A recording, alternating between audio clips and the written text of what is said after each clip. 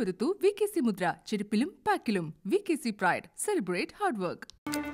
മണിക്കൂറിൽ ഏറ്റവും പ്രധാനപ്പെട്ട വാർത്തകൾ പരിശോധിക്കുന്നു. Breaking hours. മഹാരാഷ്ട്രയിലെ മഹാവികാസ് അഘാടി സർക്കാർ തുലാസിൽ നിൽക്കെ മുഖ്യമന്ത്രി ഉദ്ധവ് താക്കറെ വിളിച്ച നിർണായക മന്ത്രിസഭാ യോഗം ഇന്ന് ഉച്ചയ്ക്ക് 1 മണിക്ക് നടക്കും. വിമതരുടെ ആവശ്യങ്ങൾ മനസ്സിലാക്കാൻ ശ്രമിക്കുകയാണെന്നും എല്ലാവരും ഉടൻ തിരിച്ചുവരുമെന്നും ഉദ്ധവ് താക്കറെ പ്രതീക്ഷ പ്രകടിപ്പിക്കുന്നു.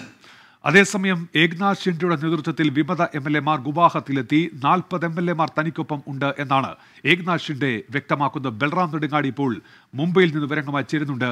ബൽറാം, ഈ ഷിൻഡയ്ക്കൊപ്പം എത്ര MLA-മാർ എന്നുള്ളതിൽ ഒരു വ്യക്തതയുണ്ടോ? അവകാശവാദങ്ങളുണ്ട്, വ്യത്യസ്തമായ കണക്കുകളൊക്കെ ഉണ്ട്. കൃത്യമായി എത്ര MLA-മാർ ഷിൻഡയ്ക്കൊപ്പം എന്നുള്ളത് വ്യക്തമാകുന്നുണ്ടോ ഇപ്പോൾ ബൽറാം?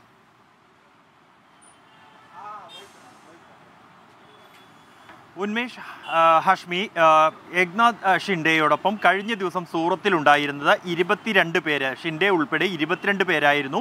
രാത്രി പിന്നീട് 2 MLA-മാർ കൂടി അവരോടൊപ്പം എത്തി.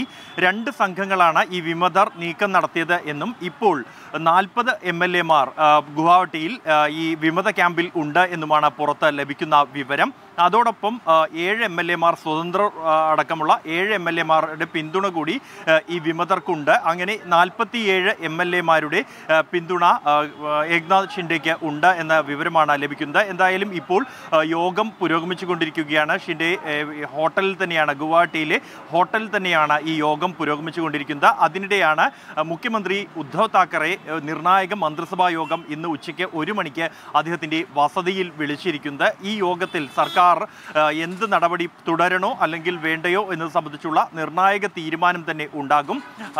ശിവസേനയുടെ മഹാഭൂരിപക്ഷവും 3-ൽ 2 പേരും ഇപ്പോൾ വിമതപക്ഷത്തേക്ക് നീങ്ങിയിരിക്കുന്നു എന്ന വലിയ പ്രതിസന്ധിയാണ് അദ്ദേഹത്തിന് മുന്നിലുള്ളത്. വിമത നീക്കത്തിൽ നടത്തിയ MLA-മാരെ തിരിച്ചു കൊണ്ടുവരാനുള്ള ശ്രമങ്ങൾ ഊർജിതമായി തന്നെ പുരോഗമിക്കുകയാണ് എങ്കിലും ഇപ്പോഴും അതൊന്നും തന്നെ ഫലം കണ്ടിട്ടില്ല എന്നുള്ളതാണ് സർക്കാരിനെ പ്രതിസന്ധിയിലാക്കിയിരിക്കുന്നത്. ഇത്തരത്തിൽ 40 MLA-മാർ ഷിൻഡെയോടൊപ്പം ഉണ്ടെങ്കിൽ തന്നെ സർക്കാരിൻ്റെ ഭൂരിപക്ഷം നഷ്ടപ്പെടുകയും എന്ന സാഹചര്യം ഉണ്ടാവും. 120ഓളം MLA-മാരുടെ പിന്തുണ മാത്രമായിരിക്കും പിന്നീട് സർക്കാരിന് ഉണ്ടാകുക. എന്തായാലും വിമതരുടെ ഒരു നീക്കം നിരീക്ഷിച്ചു വരികയാണ് മഹാരാഷ്ട്ര സർക്കാർ. അതിനിടെ തിരക്കിട്ട കൂടിക്കാഴ്ചകൾ നടന്നു വരുന്നു എന്നുള്ളതും നിർണായകമാണ്. കോൺഗ്രസിൻ്റെ MLA-മാരുടെ നിയമസഭാ കക്ഷി യോഗം ഇന്ന് കമൽനാഥിൻ്റെ നേതൃത്വത്തിൽ ചേരുന്നുണ്ട്. തങ്ങളുടെ ശക്തി, അതോടൊപ്പം തന്നെ തുടർ നീക്കങ്ങളിൽ എങ്ങനെ പ്രതിരോധിക്കണം എന്നതടക്കമുള്ള കാര്യങ്ങൾ ഈ യോഗത്തിൽ ചർച്ചയാകും. അതിനുശേഷം കമൽനാഥ് മുഖ്യമന്ത്രി ഉദ്ധവ് താക്കറെയെ കണ്ട സാഹചര്യങ്ങൾ വിശദീകരിക്കും. അതോടൊപ്പം തന്നെ NCPയുടെ യോഗവും പുരോഗമിക്കുകയാണ്. NCP ഉന്നതതല യോഗമാണ് ഇപ്പോൾ പുരോഗമിക്കുന്നത്. ആഭ്യന്തരമന്ത്രി NCP അധ്യക്ഷൻ ശരത് പവാറിൻ്റെ വസതിയിൽ എത്തിയിട്ടുണ്ട്. തുടർന്ന് ഈ NCP MLA-മാരുടെ അല്ലെങ്കിൽ NCPയുടെ ഇക്കാര്യത്തിലുള്ള നീക്കം ഏത് തരത്തിലുള്ള പ്രതിരോധമാണ് ഒരുക്കേണ്ടത് എന്നത് ഉൾപ്പെടെയുള്ള കാര്യങ്ങൾ വിശദമായി തന്നെ ചർച്ച ചെയ്യും. ഈ ശിവസേനയെ സംബന്ധിച്ചിടത്തോളം NCP അംഗസംഖ്യയിൽ ഒരു വ്യക്തത ഇപ്പോഴും ഉണ്ടോ? ഇപ്പോൾ 35 പേരുണ്ടെന്ന് ഷിൻഡെ പറയുന്നുണ്ട്. അതിൽ 22 പേരേ ഉള്ളൂ എന്ന് റിപ്പോർട്ടുകൾ വരുന്നുണ്ട്. അത്രയും പോലുമില്ല, 12 പേരെ ആ സൂറത്തിലെ ഹോട്ടലിലുള്ളൂ എന്ന് റിപ്പോർട്ടുകളുണ്ട്. സഞ്ജയ് റാവത്തിന് പൂർണ്ണ ആത്മവിശ്വാസം, 33 പേർ ഇപ്പോഴും ഞങ്ങളുടെ കൂടെ ഉണ്ട് എന്ന് സഞ്ജയ് റാവത്ത് പറയുന്നു. അതുകൊണ്ട് ഒരു ശ്രമം നടത്തുന്നു ഓപ്പറേഷൻ താമര. അത് അത്ര എളുപ്പം മഹാരാഷ്ട്രയിലെ മഹാവികാസ് അഘാടി സഖ്യത്തെ മറിച്ചിടാൻ കഴിയും എന്ന് കരുതണോ ബൽറാം?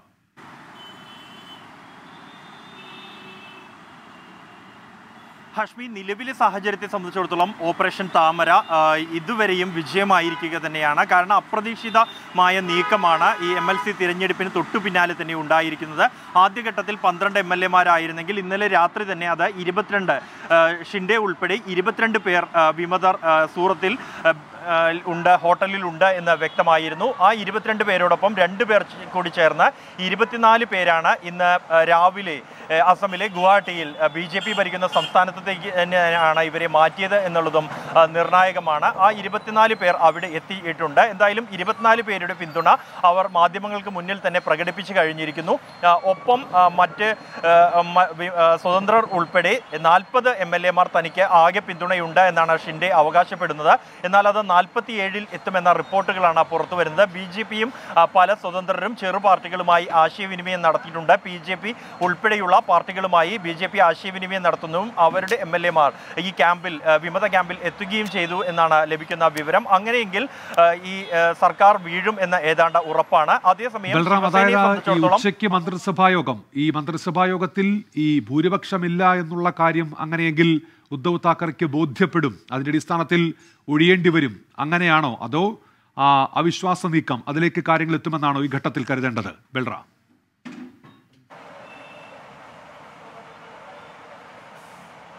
ഉന്മേഷ്, ഈ ഒരു ഘട്ടത്തിൽ വിമത ക്യാമ്പിൽ നിന്നും എന്ത് പ്രതികരണം ലഭിക്കും അവസാന നിമിഷം എന്ന് കാത്തു നിൽക്കുകയാണ് ഉദ്ധവ് താക്കറെ എന്നാണ് അറിയാൻ കഴിയുന്നത്. കഴിഞ്ഞ ദിവസം അവസാന ശ്രമം എന്ന നിലയിൽ ഉദ്ധവ് താക്കറെ നേരിട്ട് തന്നെ ഈ ഷിൻഡെയുമായി ഫോണിൽ സംസാരിച്ചിരുന്നു. എന്നാൽ BJP-യുമായി ചേർന്ന് സർക്കാർ ഉണ്ടാക്കണമെന്ന അഭിപ്രായമാണ് പങ്കുവച്ചത്. അത് സാധ്യമല്ല എന്ന് അദ്ദേഹം ആശയവിനിമയം നടത്തി എന്നാണ് അറിയുന്നത്. 20 മിനിറ്റോളം ഈ സംഭാഷണം നീണ്ടു നിന്നിരുന്നു. എന്നാൽ ഇതിന് തൊട്ടു പിന്നാലെയാണ് ഈ MLA-മാരെ, ഗുജറാത്തിലുള്ള MLA-മാരെ അസമിലേക്ക് മാറ്റിക്കൊണ്ടുള്ള ഒരു നടപടി ഉണ്ടായിരിക്കുന്നത്. അതിനിടെ ഈ അസമിൽ എത്തിയ MLA-മാരിൽ തന്നെ ചിലർ അവിടെ നിന്നും ഈ വിമത പക്ഷത്തു നിന്നും മാറി തിരിച്ചു വരാനുള്ള ശ്രമങ്ങൾ നടത്തുന്നതായുള്ള റിപ്പോർട്ടുകളുണ്ട്.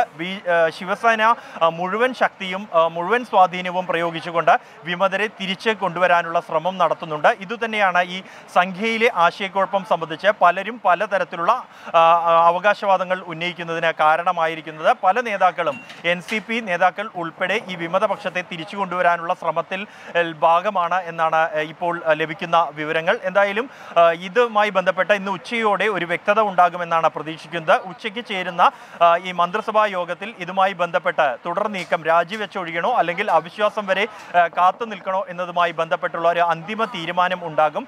മറ്റ് NCP, കോൺഗ്രസ് ഉൾപ്പെടെയുള്ള പാർട്ടികളുമായി ആലോചിച്ച ശേഷമായിരിക്കും ഉദ്ധവ് താക്കറെ ഇതുമായി ബന്ധപ്പെട്ട ഒരു അന്തിമ തീരുമാനം എടുക്കുക. അതേസമയം വിമത ക്യാമ്പും BJP-യും താക്കറെയുടെ നീക്കങ്ങൾ കാത്തു നിൽക്കുകയാണ്. താക്കറെ മുന്നോട്ട് പോവുകയാണെങ്കിൽ അവിശ്വാസം കൊണ്ടുവരിക എന്ന് തന്നെയാണ് BJP ലക്ഷ്യം വെക്കുന്നത്. സർക്കാർ വീണ ശേഷം തുടർ സർക്കാർ രൂപീകരിക്കാനുള്ള നീക്കങ്ങളുമായി മുന്നോട്ട് പോവുക എന്നുള്ളത്. BJP സംസ്ഥാന അധ്യക്ഷൻ ചന്ദ്രകാന്ത് പാട്ടീൽ ഈ നീക്കങ്ങൾക്ക് നേതൃത്വം നൽകുമ്പോൾ അതേസമയം ദേവേന്ദ്ര ഫഡ്നാവിസ് ഉൾപ്പെടെയുള്ളവർ ഈ വിമതരുമായി നിരന്തരം ആശയവിനിമയം നടത്തുന്നുണ്ട് എന്നാണ് ലഭിക്കുന്ന വിവരം. എന്തായാലും ഇന്ന് ഉച്ചയ്ക്ക് 1 മണിക്ക് ഉദ്ധവ് താക്കറെയുടെ വസതിയിൽ ചേരുന്ന മന്ത്രിസഭാ യോഗം ഏറെ നിർണായകമാകും. സർക്കാർ മുന്നോട്ട് പോകുമോ അല്ലെങ്കിൽ ഉടൻ തന്നെ രാജി ഉണ്ടാകുമോ എന്നതുമായി ബന്ധപ്പെട്ടുള്ള തീരുമാനം ഈ യോഗത്തിൽ ഉണ്ടാകുമെന്നാണ് പ്രതീക്ഷിക്കുന്നത്. അതിനിടയിൽ കുറച്ച് 3-4 കോൺഗ്രസ് MLC-മാർ കൂടി BJP-യിലേക്ക് പോകുന്ന സൂചന ഉണ്ടായിരുന്നല്ലോ ബൽറാം, അതിൽ സ്ഥിരീകരണമുണ്ടോ? അതിനെ ചെറുക്കാൻ കോൺഗ്രസ് ചെയ്യുന്നത് എന്താണ്?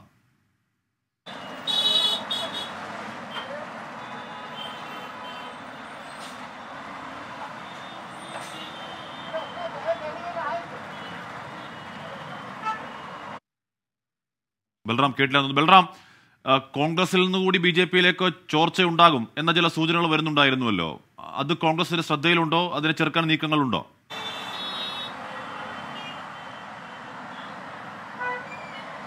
ഹാഷ്മി, കോൺഗ്രസിൽ നിന്നുള്ള MLA-മാർ ഉൾപ്പെടെ തങ്ങളുടെ പക്ഷത്തേക്ക് വരും എന്ന അവകാശവാദം ഷിൻഡെയും BJP സംസ്ഥാന നേതാക്കളും ശിവസേനയ്ക്കപ്പുറം മറ്റ് പാർട്ടികളിൽ നിന്നുള്ളവരും തങ്ങളോടൊപ്പം ചേരുമെന്ന അവകാശവാദം ഉന്നയിച്ചിരുന്നു കഴിഞ്ഞ ദിവസം തന്നെ. എന്നാൽ ഇന്നലെ വൈകിട്ട് ചേർന്ന കോൺഗ്രസിന്റെ യോഗത്തിൽ 2 MLA-മാർ ഒഴികെ മറ്റെല്ലാവരും തന്നെ പങ്കെടുത്തിട്ടുണ്ട്. അതുകൊണ്ട് തന്നെ വലിയ ഒരു ചോർച്ച തങ്ങളുടെ ഭാഗത്തു നിന്നില്ല എന്നാണ് കോൺഗ്രസ് വ്യക്തമാക്കുന്നത്. ഇന്ന് കമൽനാഥിന്റെ നേതൃത്വത്തിൽ AICC നിരീക്ഷകനായാണ് കമൽനാഥിനെ സംസ്ഥാനത്തേക്ക് അയച്ചിരിക്കുന്നത്. അദ്ദേഹത്തിന്റെ നേതൃത്വത്തിൽ നിയമസഭാ കക്ഷി യോഗം ചേർന്ന് കോൺഗ്രസിന്റെ ഈ അത്തരത്തിലുള്ള ചോർച്ചകളുണ്ടോ എന്നത് ഉൾപ്പെടെ വ്യക്തത വരുത്തുന്നതിനായാണ് ഈ യോഗം. ഈ യോഗത്തോടെ കൂടി ഇതുമായി ബന്ധപ്പെട്ടുള്ള ഒരു അന്തിമമായ വ്യക്തത കൈവരും. നിലവിൽ ഒരു MLA പോലും തങ്ങളുടേതായി BJP-യിലേക്ക് പോയിട്ടില്ല അല്ലെങ്കിൽ വിമതരോടൊപ്പം ചേർന്നിട്ടില്ല എന്ന് തന്നെയാണ് കോൺഗ്രസ് അവകാശപ്പെടുന്നത്. അത് ഈ യോഗത്തോടു കൂടി വ്യക്തതയുണ്ടാകും. എന്തായാലും ഇന്നലെ 2 പേരൊഴികെ മറ്റെല്ലാ MLA-മാരും പങ്കെടുത്തു എന്ന് തന്നെയാണ് യോഗത്തിൽ നിന്നും വ്യക്തമായത്. ഇവർ ആകട്ടെ തക്കതായ കാരണമുള്ളത് കൊണ്ടാണ് യോഗത്തിന് എത്താഞ്ഞത് എന്നും കോൺഗ്രസ് അറിയിച്ചിരിക്കുന്നു. ഈ കമൽനാഥിന്റെ അധ്യക്ഷതയിൽ ചേരുന്ന യോഗത്തിന് ശേഷം കോൺഗ്രസിൽ നിന്നും അത്തരത്തിൽ ചോർച്ചയുണ്ടായിട്ടുണ്ടോ എന്നതുമായി ബന്ധപ്പെട്ടുള്ള വ്യക്തത ഉണ്ടാകും. ബൽറാമാണ് വിവരങ്ങൾ നൽകിയത്. എന്തായാലും മറ്റ് പല സംസ്ഥാനങ്ങളിൽ സംഭവിച്ചതുപോലെ ജനാധിപത്യത്തെ അപഹസിക്കുന്ന നീക്കങ്ങൾ നടക്കുന്നു. മഹാരാഷ്ട്രയിൽ 35 MLA-മാർ ഉണ്ടെന്ന് പറയപ്പെടുന്നു. ഏക്നാഥ് ഷിൻഡെ ഇപ്പോൾ ഗുവാഹത്തിയിലാണുള്ളത്. അവിടെ രക്ഷപ്പെടാൻ ശ്രമിച്ച ദേശ്മുഖിനെ പോലുള്ള MLA-മാരെ മർദ്ദിച്ച് അവശനാക്കുന്നു, തട്ടിക്കൊണ്ടുപോയതാണ് MLA-മാരെ എന്ന് സഞ്ജയ് റാവത്ത് ഉദ്ധവ് താക്കറെയുടെ വലങ്കൈ ട്വീറ്റ് ചെയ്യുന്ന സാഹചര്യമുണ്ട്. അങ്ങനെ രാഷ്ട്രീയ നാടകങ്ങൾ തുടരുകയാണ് മഹാരാഷ്ട്രയിൽ. ഒരുപക്ഷെ ഇന്നത്തോടുകൂടി അതിലൊരു തീരുമാനമുണ്ടാകുമെന്ന് പ്രതീക്ഷിക്കുകയും ചെയ്യാം. തിരുവനന്തപുരം ആറ്റിങ്ങലിൽ ടാങ്കർ ലോറിയും കാറും കൂട്ടിയിടിച്ച് അച്ഛനും മകനും മരിച്ച സംഭവം ആത്മഹത്യയെന്ന സൂചന. ടാങ്കറിലേക്ക് കാർ നേരെ കൊണ്ടുവന്ന് ഇടിപ്പിക്കുകയായിരുന്നുവെന്ന് ടാങ്കർ ലോറി ഡ്രൈവർ മൊഴി നൽകി. മരിച്ച പ്രകാശ് അപകടത്തിന് മുൻപ് ഫേസ്ബുക്കിൽ ആത്മഹത്യാക്കുറിപ്പ് പോസ്റ്റ് ചെയ്തിരുന്നു. പ്രകാശിന്റെ ബന്ധുക്കളിൽ നിന്ന് ആറ്റിങ്ങൽ പോലീസ് മൊഴിയെടുക്കുകയാണ്. മണികണ്ഠേശ്വരം സ്വദേശികളായ പ്രകാശ്, ശിവദേവ് എന്നിവരാണ് മരിച്ചത്. രാത്രി 12 മണിയോടെയായിരുന്നു അപകട. വിവരങ്ങളുമായി ഷഫീദ് റാവുത്തർ ചേർന്നു. ഷഫീദ്, ആത്മഹത്യയാണെങ്കിൽ അതിനുള്ള കാരണം എന്താണ് എന്നാണ് പോലീസ് പറയുന്നത്? ആ ആത്മഹത്യാക്കുറിപ്പിൽ എന്തായിരുന്നു ഉണ്ടായിരുന്നത് ഷഫീദ്? കശ്മീർ ഇന്നലെ രാത്രി 12 മണിയോടുകൂടി ആറ്റിങ്ങൽ മാമത്താണ് ഈ അപകടം ഉണ്ടാകുന്നത്. തിരുവനന്തപുരം മണികണ്ഠേശ്വരം സ്വദേശിയായ പ്രകാശും മകൻ ശിവദേവും കൂടിയാണ് ഈ കാറിൽ ഉണ്ടായിരുന്നത്. ഇവർ ഈ ലോറിയുമായി അപകടത്തിൽപ്പെടുകയും തുടർന്ന് ഈ സംഭവ സ്ഥലത്ത് വെച്ച് തന്നെ പ്രകാശ് മരിച്ചു. ശിവദേവിന് ജീവൻ ഉണ്ടായിരുന്നു. അദ്ദേഹത്തെ മെഡിക്കൽ കോളേജ് ആശുപത്രിയിലേക്ക് കൊണ്ടുപോകും വഴിയാണ് ജീവൻ നഷ്ടമായത്. ഈ സംഭവത്തിന് പിന്നാലെ, അതായത് ഇന്നലെ ഇക്കാര്യത്തിൽ ആറ്റിങ്ങൽ പോലീസ് ഈ സംഭവ സ്ഥലത്തേക്ക് ബാക്കി നടപടികൾ സ്വീകരിക്കുകയും തിരുവനന്തപുരം മെഡിക്കൽ കോളേജിലേക്ക് രണ്ടുപേരുടെയും മൃതദേഹങ്ങൾ മാറ്റുകയും ചെയ്തിരുന്നു. പിന്നാലെയാണ് ഇക്കാര്യത്തിൽ സംശയം തോന്നിയത്. കഴിഞ്ഞ ദിവസം ഈ മരിച്ച പ്രകാശ് ഇട്ട ഒരു ഫേസ്ബുക്ക് പോസ്റ്റ്, ആ പോസ്റ്റാണ് അദ്ദേഹത്തിന്റെ ഈ സംഭവത്തിൽ ദുരൂഹത പിന്നീട് സംശയിക്കാനുള്ള കാരണം. എന്റെയും എന്റെ മക്കളുടെയും മരണത്തിന് കാരണക്കാരായ ഇവരെ നിയമത്തിന് മുന്നിൽ കൊണ്ടുവന്ന് പരമാവധി ശിക്ഷ വാങ്ങിക്കൊടുക്കണമെന്നുള്ള അപേക്ഷിക്കുന്നു എന്നുള്ളതായിരുന്നു അദ്ദേഹത്തിന്റെ പോസ്റ്റ്. അദ്ദേഹം ചില ചിത്രങ്ങളും ഇതിനോടൊപ്പം പങ്കുവെക്കുകയും ചെയ്തിരുന്നു. പിന്നാലെ ഇക്കാര്യത്തിൽ ആറ്റിങ്ങൽ പോലീസ് അന്വേഷണം ആരംഭിച്ചു. ഈ അന്വേഷണത്തിലാണ് നിലവിൽ ചില സംശയങ്ങൾ തോന്നിയിട്ടുള്ളത്. ഇപ്പോൾ ബന്ധുക്കളെ അടക്കം ആറ്റിങ്ങൽ പോലീസ് സ്റ്റേഷനിലേക്ക് വിളിപ്പിച്ചിട്ടുണ്ട്. നിലവിൽ ഇപ്പോൾ സ്വാഭാവിക മരണത്തിലാണ് കേസെടുത്തിട്ടുള്ളത്. പക്ഷേ ഈ ബന്ധുക്കളുടെ മൊഴിയടക്കം പരിശോധിച്ച ശേഷം അടുത്ത നടപടിയിലേക്ക് കടക്കാമെന്നുള്ളതാണ് ആറ്റിങ്ങൽ പോലീസ് പറയുന്നത്. അതേസമയം തന്നെ ഇക്കാര്യത്തിൽ ഈ ടാങ്കർ ലോറി ഡ്രൈവറുടെ മൊഴി അതും ഇതിൽ നിർണായകമായി. ടാങ്കർ ലോറി ഡ്രൈവർ പറഞ്ഞിരിക്കുന്നത് ഈ കാറ് നേരെ വന്ന് ഇടിക്കുകയായിരുന്നു എന്നുള്ളതാണ്. ഇത് സാധൂകരിക്കാനുള്ള CCTV ദൃശ്യമുള്ള കാര്യങ്ങൾ പരിശോധിക്കുകയാണ് പോലീസ്. ഇതുവരെ അത്തരത്തിലുള്ള CCTV ദൃശ്യങ്ങളോ മറ്റു ദൃശ്യങ്ങളോ പോലീസിന് ലഭിച്ചിട്ടില്ല. അതും ഈ പോലീസ് ഈ കേസിൽ പരിഗണിക്കുന്നുണ്ട്. ഇതിനിടയിൽ മറ്റൊരു വിവരം കൂടി പോലീസിന് ലഭ്യമായിട്ടുണ്ട്. ഈ മരിച്ച പ്രകാശ് വട്ടിയൂർക്കാവ് പോലീസ് സ്റ്റേഷനിൽ ഒരു പരാതി നൽകിയിരുന്നു. അത് അദ്ദേഹത്തിന്റെ ഭാര്യയ്ക്കെതിരെയാണ് എന്നുള്ളതാണ് നിലവിൽ ഇപ്പോൾ പോലീസിൽ നമുക്ക് ലഭ്യമാകുന്ന വിവരം. അതൊരു കുടുംബ പ്രശ്നമായതുകൊണ്ട് തന്നെ പോലീസ് നടപടികൾ സ്വീകരിച്ചു വരുന്നതിനിടെയാണ് ഈ സംഭവം ഉണ്ടായതെന്നും വട്ടിയൂർക്കാവ് പോലീസുമായി ബന്ധപ്പെട്ട വിശദീകരിക്കുന്നുണ്ട്. ഏതായാലും ഇക്കാര്യത്തിൽ ദുരൂഹത വർദ്ധിച്ചിരിക്കുന്നു. ഷഫീദ്, ഇപ്പോൾ ഈ ഒരു ഫേസ്ബുക്ക് പോസ്റ്റ് ഉണ്ടായിരുന്നുവല്ലോ, അതിൽ 5 പേരുടെ ഫോട്ടോയുണ്ട്. ഇവരാണ് മരണകാരണം, ഇവരാണ് എന്ന് പറയുന്നുണ്ട്. ഇവർക്ക് പരമാവധി ശിക്ഷ വാങ്ങിക്കൊടുക്കണം. അത് ആരൊക്കെയാണെന്ന് വ്യക്തമാകുന്നുണ്ടോ? പോലീസ് വിവരങ്ങൾ നൽകുന്നുണ്ടോ ഷഫീദ്? നിലവിൽ ഇക്കാര്യത്തിൽ പോലീസിനും ഒരു വ്യക്തതയില്ല. പക്ഷേ ഭാര്യ അടക്കമുള്ള ബന്ധുക്കളാണ് എന്നാണ് നമ്മൾ മനസ്സിലാക്കുന്നത്. പക്ഷേ കുടുംബപരമായ ചില പ്രശ്നങ്ങൾ നിലനിൽക്കുന്നുണ്ടായിരുന്നു. മാത്രമല്ല ഇദ്ദേഹത്തിന്റെ കുടുംബത്തിൽ ചില തർക്കങ്ങളും ഉണ്ടായിരുന്നു. അതുകൊണ്ട് തന്നെ നമുക്ക് അക്കാര്യങ്ങൾ പേര് വിവരങ്ങൾ ഇപ്പോൾ വെളിപ്പെടുത്താൻ കഴിയില്ല. മാത്രമല്ല അത് പോലീസ് സ്ഥിരീകരിക്കുന്നുമില്ല. ഏതായാലും ബന്ധുക്കളെ പോലീസ് വിളിച്ച് മൊഴിയെടുത്ത ശേഷം ഇക്കാര്യത്തിൽ കേസെടുത്തുള്ള അന്വേഷണം എന്ന നിലപാടിലാണ് പോലീസ്. മാത്രമല്ല നമ്മളിപ്പോൾ അവരുടെ ബന്ധുക്കളെ അല്പസമയത്തിനുള്ളിൽ കാണുന്നുമുണ്ട്. സ്വാഭാവികമായും അവരുടെ ആക്ഷേപം, അവർക്ക് ഇതിനെക്കുറിച്ച് പ്രശ്നങ്ങളെ കുറിച്ച് അറിയാമായിരുന്നു. മാത്രമല്ല ഈ ആത്മഹത്യാക്കുറിപ്പ് അടക്കമുള്ള കാര്യങ്ങൾ ഇട്ടതിന് ശേഷം സംഭവിച്ചിരിക്കുന്ന ഈ അപകടം അതിൽ ബന്ധുക്കൾക്ക് ദുരൂഹത അടക്കമുള്ള കാര്യങ്ങൾ അത് അല്പസമയത്തുള്ളിൽ നമുക്ക് അവരുടെ പ്രതികരണമായി ലഭിക്കും. നിലവിൽ ഇപ്പോൾ ഇവർ പോലീസ് സ്റ്റേഷനിലേക്ക് എത്തിക്കൊണ്ടിരിക്കുകയാണ്. പോലീസും ഇക്കാര്യത്തിൽ ഇവരുടെ വിശദമായ മൊഴി രേഖപ്പെടുത്തും എന്നുള്ളതാണ് നമുക്ക് മനസ്സിലാക്കാൻ കഴിയുന്ന കാര്യം. അതേസമയം വട്ടിയൂർക്കാവ് പോലീസ് സ്റ്റേഷനിലെ പരാതിയും ഇപ്പോൾ ആറ്റിങ്ങൽ പോലീസ് പരിശോധിക്കുന്നുണ്ട്. അതിന്റെ വിവരങ്ങളും തേടിയിട്ടുള്ളതായിട്ടാണ് നമുക്ക് നിലവിൽ അറിയാൻ കഴിയുന്നത്. അങ്ങനെയാണെങ്കിൽ അതടക്കമുള്ള കാര്യങ്ങൾ ചേർത്ത് വെച്ച് ഉച്ചയ്ക്ക് മുൻപ് തന്നെ ഇക്കാര്യത്തിൽ അസ്വാഭാവിക മരണത്തിന് കേസെടുത്തുകൊണ്ട് പോലീസ് നടപടികളുമായി മുന്നോട്ട് പോകും. മാത്രമല്ല ഇക്കാര്യത്തിൽ ഈ ആത്മഹത്യയിലേക്ക് നയിച്ച കാരണം എന്താണ്, വട്ടിയൂർക്കാവിൽ പോലീസിൽ നൽകിയ പരാതി, ആ പരാതിയുടെ അടിസ്ഥാനത്തിൽ എന്ത് നിയമ നടപടി സ്വീകരിച്ചു എന്നടക്കമുള്ള കാര്യങ്ങളിൽ വ്യക്തത വരേണ്ടതായിട്ടുണ്ട്. മാത്രമല്ല ഇക്കാര്യങ്ങളിൽ ചില ആക്ഷേപവും നിലനിൽക്കുന്നുണ്ട്. പോലീസിൽ പരാതി നൽകിയിട്ട് നടപടി എടുക്കുന്നില്ല എന്നടക്കമുള്ള കാര്യങ്ങൾ അത് അദ്ദേഹം ബന്ധുക്കളോടക്കം പറഞ്ഞതായി ചില വിവരങ്ങളുണ്ട്. പക്ഷെ അക്കാര്യമൊക്കെ നമുക്കൊരു പ്രതികരണമായി ലഭിച്ചാൽ മാത്രമേ സ്ഥിരീകരിക്കാൻ കഴിയുകയുള്ളൂ. ഏതായാലും അല്പസമയത്തുള്ള ഇതുമായി ബന്ധപ്പെട്ട ബന്ധുക്കളുടെ പ്രതികരണം പ്രതീക്ഷിക്കാം. ഉച്ചയ്ക്ക് മുൻപ് പോലീസ് ഇക്കാര്യത്തിൽ കേസെടുത്ത് അന്വേഷണവും ആരംഭിക്കും. ശരി, ഷഫീദ് റാവുത്തറാണ് വിവരങ്ങൾ നൽകിയത്. അടുത്തൊരു വാർത്തയിലേക്കാണ്. വൃക്ക മാറ്റിവെക്കൽ ശസ്ത്രക്രിയയ്ക്ക് വിധേയനായ രോഗി മരിച്ചതിനെ തുടർന്ന് തിരുവനന്തപുരം മെഡിക്കൽ കോളേജിലെ 2 ഡോക്ടേഴ്സിനെ സസ്പെൻഡ് ചെയ്തതിനെതിരെ KGMCTയുടെ പ്രതിഷേധം. സംഭവം വിദഗ്ധ സമിതി അന്വേഷിക്കണമെന്ന് ഡോക്ടേഴ്സ് ആവശ്യപ്പെടുന്നു. ഏകോപനത്തിൽ വീഴ്ചയുണ്ടായെന്ന പ്രാഥമിക റിപ്പോർട്ട് തള്ളുകയോ കൊള്ളുകയോ ചെയ്യുന്നില്ലെന്ന് KGMCTA സംസ്ഥാന വക്താവ് ഡോക്ടർ ബിനോയ് പറഞ്ഞു. തിടുക്കപ്പെട്ടുള്ള സസ്പെൻഷൻ പിൻവലിക്കണമെന്നും പോസ്റ്റ്മോർട്ടം റിപ്പോർട്ട് ലഭിക്കുന്നതിന് മുൻപാണ് നടപടിയുണ്ടായതെന്നും ഡോക്ടേഴ്സ് പറയുന്നു. ഞങ്ങൾ പറയുന്നത് ഇതാണ്, ഇവിടെ യാതൊരു വിധത്തിലുള്ള ചികിത്സാ പിഴവും ഉണ്ടായിട്ടില്ല. എന്ത് പ്രോട്ടോക്കോളാണ് ചെയ്യേണ്ടത് ആ പ്രോട്ടോക്കോൾ അനുസരിച്ച് തന്നെയാണ് ഇവിടെ 154ഓളം ശസ്ത്രക്രിയകൾ നടക്കുകയും 104ഓളം ശസ്ത്രക്രിയ വിജയകരമായി നമുക്ക് നടത്താൻ സാധിച്ചത്. 2 ഡോക്ടർമാരെ ഞങ്ങൾക്ക് കിഡ്നി ട്രാൻസ്പ്ലാന്റിന് വേണ്ടി അവിടെ നിന്ന് കൊണ്ടുവരാൻ നമുക്ക് ഡെപ്യൂട്ടി ചെയ്യാൻ പ്രോട്ടോക്കോൾക്കാരൻ വിടാൻ അറിയാമെങ്കിൽ ആ പ്രോട്ടോക്കോൾ എങ്ങനെ പാലിച്ച് കിഡ്നി എവിടെ കൊണ്ട് വെക്കണം, അതായത് ട്രാൻസ്പ്ലാന്റ് ICUയിൽ വെക്കേണ്ട കിഡ്നിയും വേണ്ട ഓപ്പറേഷൻ തിയേറ്ററിലേക്ക് പോവുകയും അതിൻ്റെ ദൃശ്യങ്ങൾ എടുത്ത് പുറത്ത് മാധ്യമങ്ങളിലൂടെ വിടുകയും ജനങ്ങളെ തെറ്റിദ്ധരിപ്പിക്കുന്ന രീതിയിൽ ഓപ്പറേഷൻ തിയേറ്റർ അടഞ്ഞു കിടക്കുകയായിരുന്നു, അവർ അങ്ങോട്ടും ഇങ്ങോട്ടും ഓടുകയായിരുന്നു എന്നൊരു തെറ്റിദ്ധാരണാജനകമായ ഒരു വാർത്ത കൊടുക്കുകയും അതിൻ്റെ ഭാഗമായിട്ട് ജനങ്ങളെ അവയവദാന ശസ്ത്രക്രിയയിൽ നിന്ന് പിന്നോട്ടടുപ്പിക്കുന്നതും സർക്കാർ മെഡിക്കൽ കോളേജുകളെ തകർക്കാനുള്ള ഒരു നീക്കം ഇതിൻ്റെ പിന്നിലുണ്ടെന്ന് ഞങ്ങൾ സംശയിക്കുന്നു. കാരണം ഇവിടെ സ്വകാര്യ മേഖലയിൽ നടക്കുന്ന ലക്ഷങ്ങൾ കൊടുത്ത് നടക്കുന്ന ശസ്ത്രക്രിയ സർക്കാർ മേഖലയിൽ ഏറ്റവും ലളിതമായ രീതിയിൽ ഞങ്ങളുടെ എക്സ്പെർട്ടീസും കൊണ്ട് നടക്കുന്ന ഈ ശസ്ത്രക്രിയ തുരങ്കം വയ്ക്കാനുള്ള നടപടി ഒരു ബിഗ്ഗർ ആംഗിളിൽ കാണേണ്ട ഒരു അവസ്ഥയാണോ ഞങ്ങൾ ഈ അവസരത്തിൽ ഞങ്ങൾ ചിന്തിക്കുകയാണ്. MG പ്രതീഷാണ് വിവരങ്ങളുമായി ചേരുന്നത്. പ്രതീഷ്, ഇന്നലെ ഈ പ്രാഥമിക അന്വേഷണ റിപ്പോർട്ട് പൂർണ്ണമായി തള്ളിയ KGMCTയെ ഏകോപനത്തിൽ പിഴവുണ്ടായി എന്നുള്ളത് തള്ളുകയോ കൊള്ളുകയോ ചെയ്യുന്നില്ല എന്നൊരു നിലയിലേക്ക് അയയുന്നുണ്ടല്ലേ പ്രതീഷ്?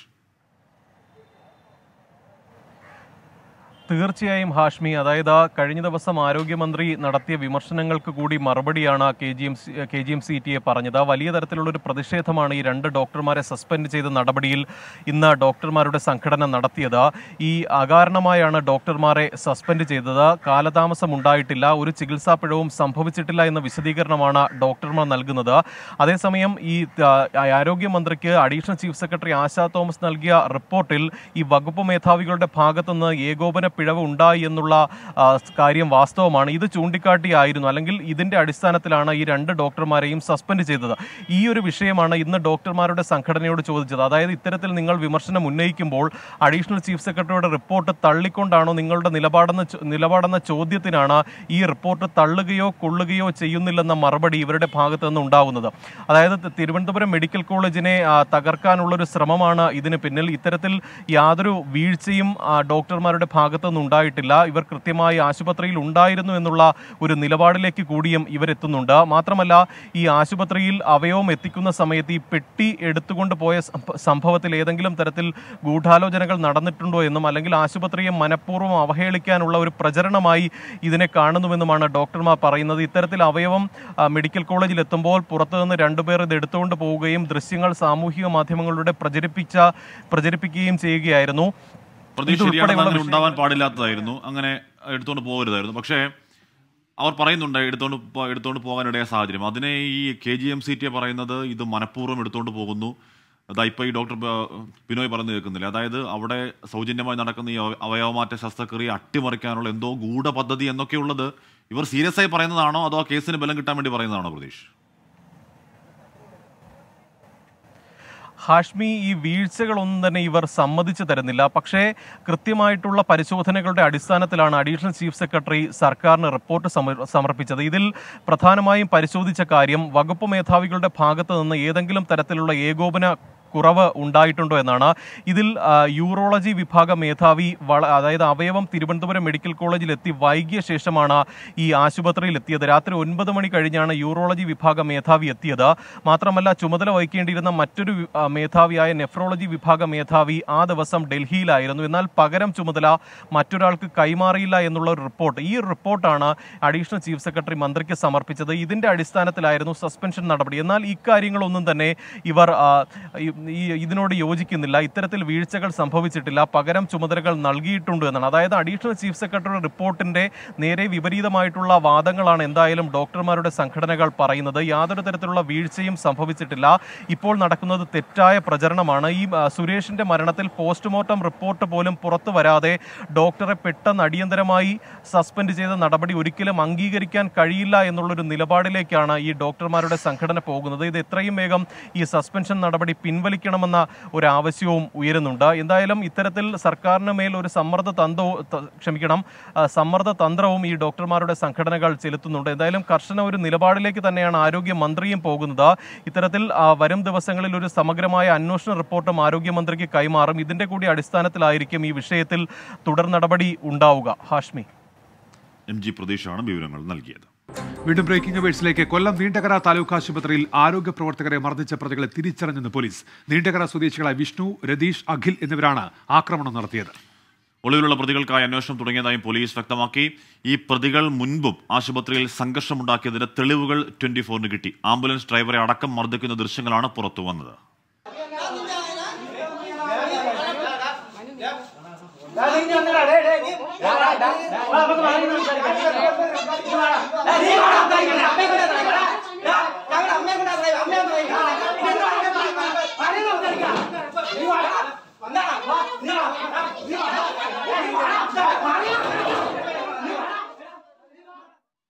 രണ്ട് ദിവസം മുൻപ് പ്രതികൾ ആശുപത്രിയിലെത്തിയപ്പോൾ മാസ്ക് വയ്ക്കാൻ പറഞ്ഞിരുന്നുവെന്നും ഈ വൈരാഗ്യമാണ് ആക്രമണത്തിന് പിന്നിലെന്നും ഡ്യൂട്ടിയിലുണ്ടായിരുന്ന നഴ്സ് ശാലിനി 24-നോട് പറഞ്ഞു. 2 ദിവസം മുമ്പ് അവർ അമ്മയായിട്ട് ഇവിടെ വന്നു. അന്ന് വന്ന സമയത്ത് മാസ്ക് ഇടണമെന്ന് പറഞ്ഞു. ഈ കോവിഡ് ഇത്രയും കൂടിയ സാഹചര്യത്തിൽ നമ്മൾ എല്ലാവരോടും പറയുന്ന കാര്യം നിങ്ങൾ മാസ്ക് ഇടൂന്ന്. അത് പറഞ്ഞതിൻ്റെ പ്രകോപനത്താൽ അവർ ഇവിടെ ഭയങ്കര ചീത്തവിളിയൊക്കെ ഉണ്ടായിരുന്നു. അതിനെ ചോദ്യം ചെയ്ത് ആംബുലൻസ് ഡ്രൈവറെ അവരെ ഉപദ്രവിക്കുകയൊക്കെ ചെയ്തിരുന്നു. അതിൻ്റെ പരിണത ഫലമായിട്ട് ഇവിടുന്ന് പോലീസിന് പരാതി കൊടുത്തു. അതിൻ്റെ ഒരു പരിണത ഫലമായിട്ടാണ് ഇന്നലെ അവരിവിടെ വന്ന് ഇത്രയൊക്കെ കാര്യങ്ങൾ കാട്ടിക്കൂട്ടിയത്. ഇവിടെ മൊത്തം അടിച്ചു തകർത്തു. നമ്മുടെ മെഡിസിൻസ് എല്ലാ മെഡിസിൻസിനും ഉപയോഗിക്കാൻ പറ്റത്തില്ല. മൊത്തം ചില്ലാണ് അതിനകത്ത്. ഒരു സാധനം നമുക്ക് ഒരാൾക്ക് എടുത്തു കൊടുക്കാൻ പറ്റാത്ത അവസ്ഥയാണ് ഇവിടെ.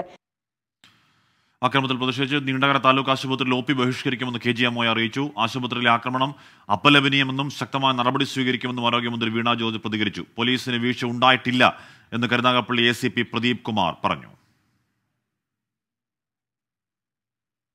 ഇന്നലെ രാത്രി തന്നെ ഇന്ന് രാവിലെയും പ്രതികളെ നോക്കിയിരുന്നു. എത്രയും പെട്ടെന്ന് തന്നെ പിടിക്കും. കാരണം വെച്ചാൽ പോലീസിൻ്റെ ഭാഗത്ത് നിന്ന് ഇങ്ങനൊരു സിറ്റുവേഷനിൽ ഒരു താമസം ഉണ്ടായിട്ടില്ല.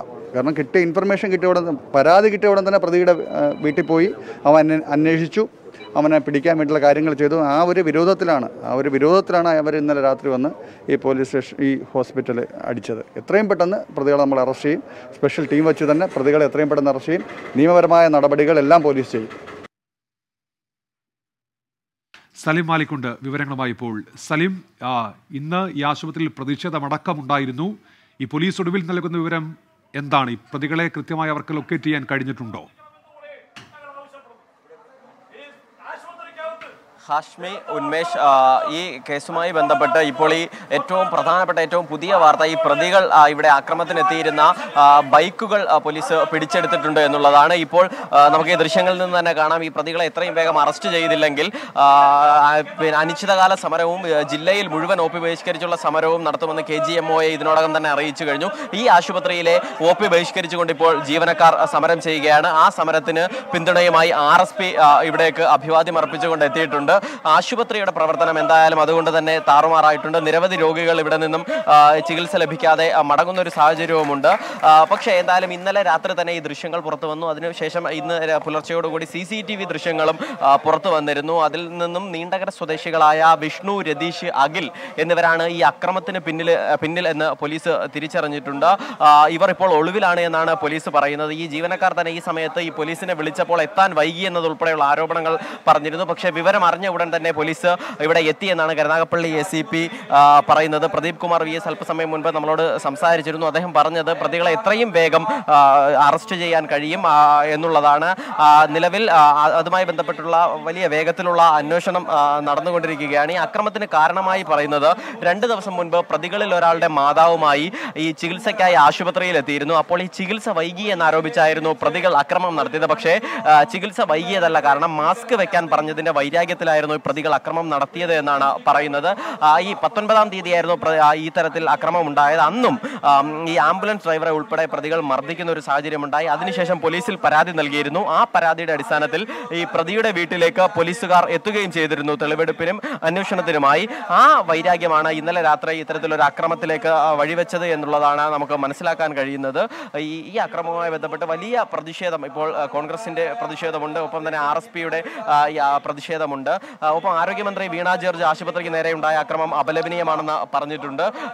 ഇതുമായി ബന്ധപ്പെട്ട് എത്രയും വേഗം തന്നെ പോലീസ് നടപടി ഉണ്ടാകും എന്നത് ഉൾപ്പെടെയുള്ള കാര്യങ്ങൾ പറഞ്ഞുകൊണ്ട് ഈ ആരോഗ്യമന്ത്രി നേരത്തെ കമ്മീഷണർക്ക്, ജില്ലാ പോലീസ് മേധാവിക്ക് നിർദ്ദേശവും നൽകിയിരുന്നു. ഇപ്പോൾ കോൺഗ്രസിന്റെ ഭാഗത്തു നിന്നും ഈ ജീവനക്കാരുടെ പ്രതിഷേധത്തിന് ഐക്യദാർഢ്യം അർപ്പിച്ചുകൊണ്ടുള്ള ഒരു പ്രകടനമാണ് ഇവിടേക്ക് വരുന്നത്. ആ നിലയിൽ ഒരു വലിയ പ്രതിഷേധം ഈ ആശുപത്രി ജീവനക്കാരുടെ ഭാഗത്തു നിന്നുണ്ടാവുന്നു. അതിന് ഈ വിവിധ രാഷ്ട്രീയ സംഘടനകളുടെ നേതൃത്വത്തിലുള്ള അഭിവാദ്യം അർപ്പിച്ചുകൊണ്ടുള്ള പ്രതികരണങ്ങളും ഇവിടെ വരുന്നുണ്ട്. നിലവിൽ ഇതുമായി ബന്ധപ്പെട്ട് ഈ ആശുപത്രിയുടെ തന്നെ വികസന സമിതി യോഗം ചേരുകയാണ്. അതിനുശേഷം പോലീസുമായും അവർ സംസാരിക്കും. വളരെ വേഗത്തിൽ തന്നെ ഈ പ്രതികളെ അറസ്റ്റ് ചെയ്യാൻ കഴിയും എന്നുള്ള വിശ്വാസത്തിലാണ് പോലീസ് ഉള്ളത്. ഹാഷ്മി, KGM പ്രഖ്യാപിച്ച OP ബഹിഷ്കരണം തുടങ്ങിയോ? രോഗികളെ ബുദ്ധിമുട്ടിക്കുന്നുണ്ടോ? ഹാഷ്മി, ഇവിടെ ഈ ജീവനക്കാർ മുഴുവനായി ഇപ്പോൾ ഈ സമരത്തിലാണ്. നമുക്ക് ദൃശ്യങ്ങളിൽ നിന്ന് തന്നെ കാണാം. ഈ OP ബഹിഷ്കരണം രാവിലെ മുതൽ തന്നെ നിലവിൽ ഇവിടെ ഉണ്ടായിരുന്ന രോഗികളെ പോലും തിരികെ മടക്കി അയക്കുന്ന ഒരു സാഹചര്യമാണ് ഉണ്ടായത്. നിരവധി രോഗികൾ ഇവിടെ നിന്നും എത്തിയ ശേഷം തിരികെ മടങ്ങിപ്പോകുന്ന ഒരു സാഹചര്യമുണ്ടായി. അതായത് ഈ ആശുപത്രി ഈ മേഖലയിലെ പ്രധാനപ്പെട്ട ഒരു ആശുപത്രി, വലിയ ആശുപത്രി എന്ന നിലയിൽ കൂടി നിരവധി ആളുകൾ സാധാരണക്കാർ ആശ്രയിക്കുന്ന ആശുപത്രിയാണ്. ആശുപത്രിയുടെ പ്രവർത്തനം താറുമാറായി എന്ന് വേണം പറയാൻ. ഇപ്പോൾ നീണ്ടകര ആശുപത്രിയിൽ മാത്രമാണ് ഇത്തരത്തിൽ OP ബഹിഷ്കരണം ഉള്ളതെങ്കിൽ കൂടി നിലവിൽ കിടപ്പ് രോഗികൾ ഉൾപ്പെടെയുള്ളവർ ഉണ്ടായിരുന്നു. അതെല്ലാം ആ പ്രവർത്തനങ്ങളെല്ലാം താറുമാറാവുകയും അവരെ ഉൾപ്പെടെ വീട്ടിലേക്ക് പറഞ്ഞയച്ചുകൊണ്ടാണ് ഈ സമരം നടത്തിയത്.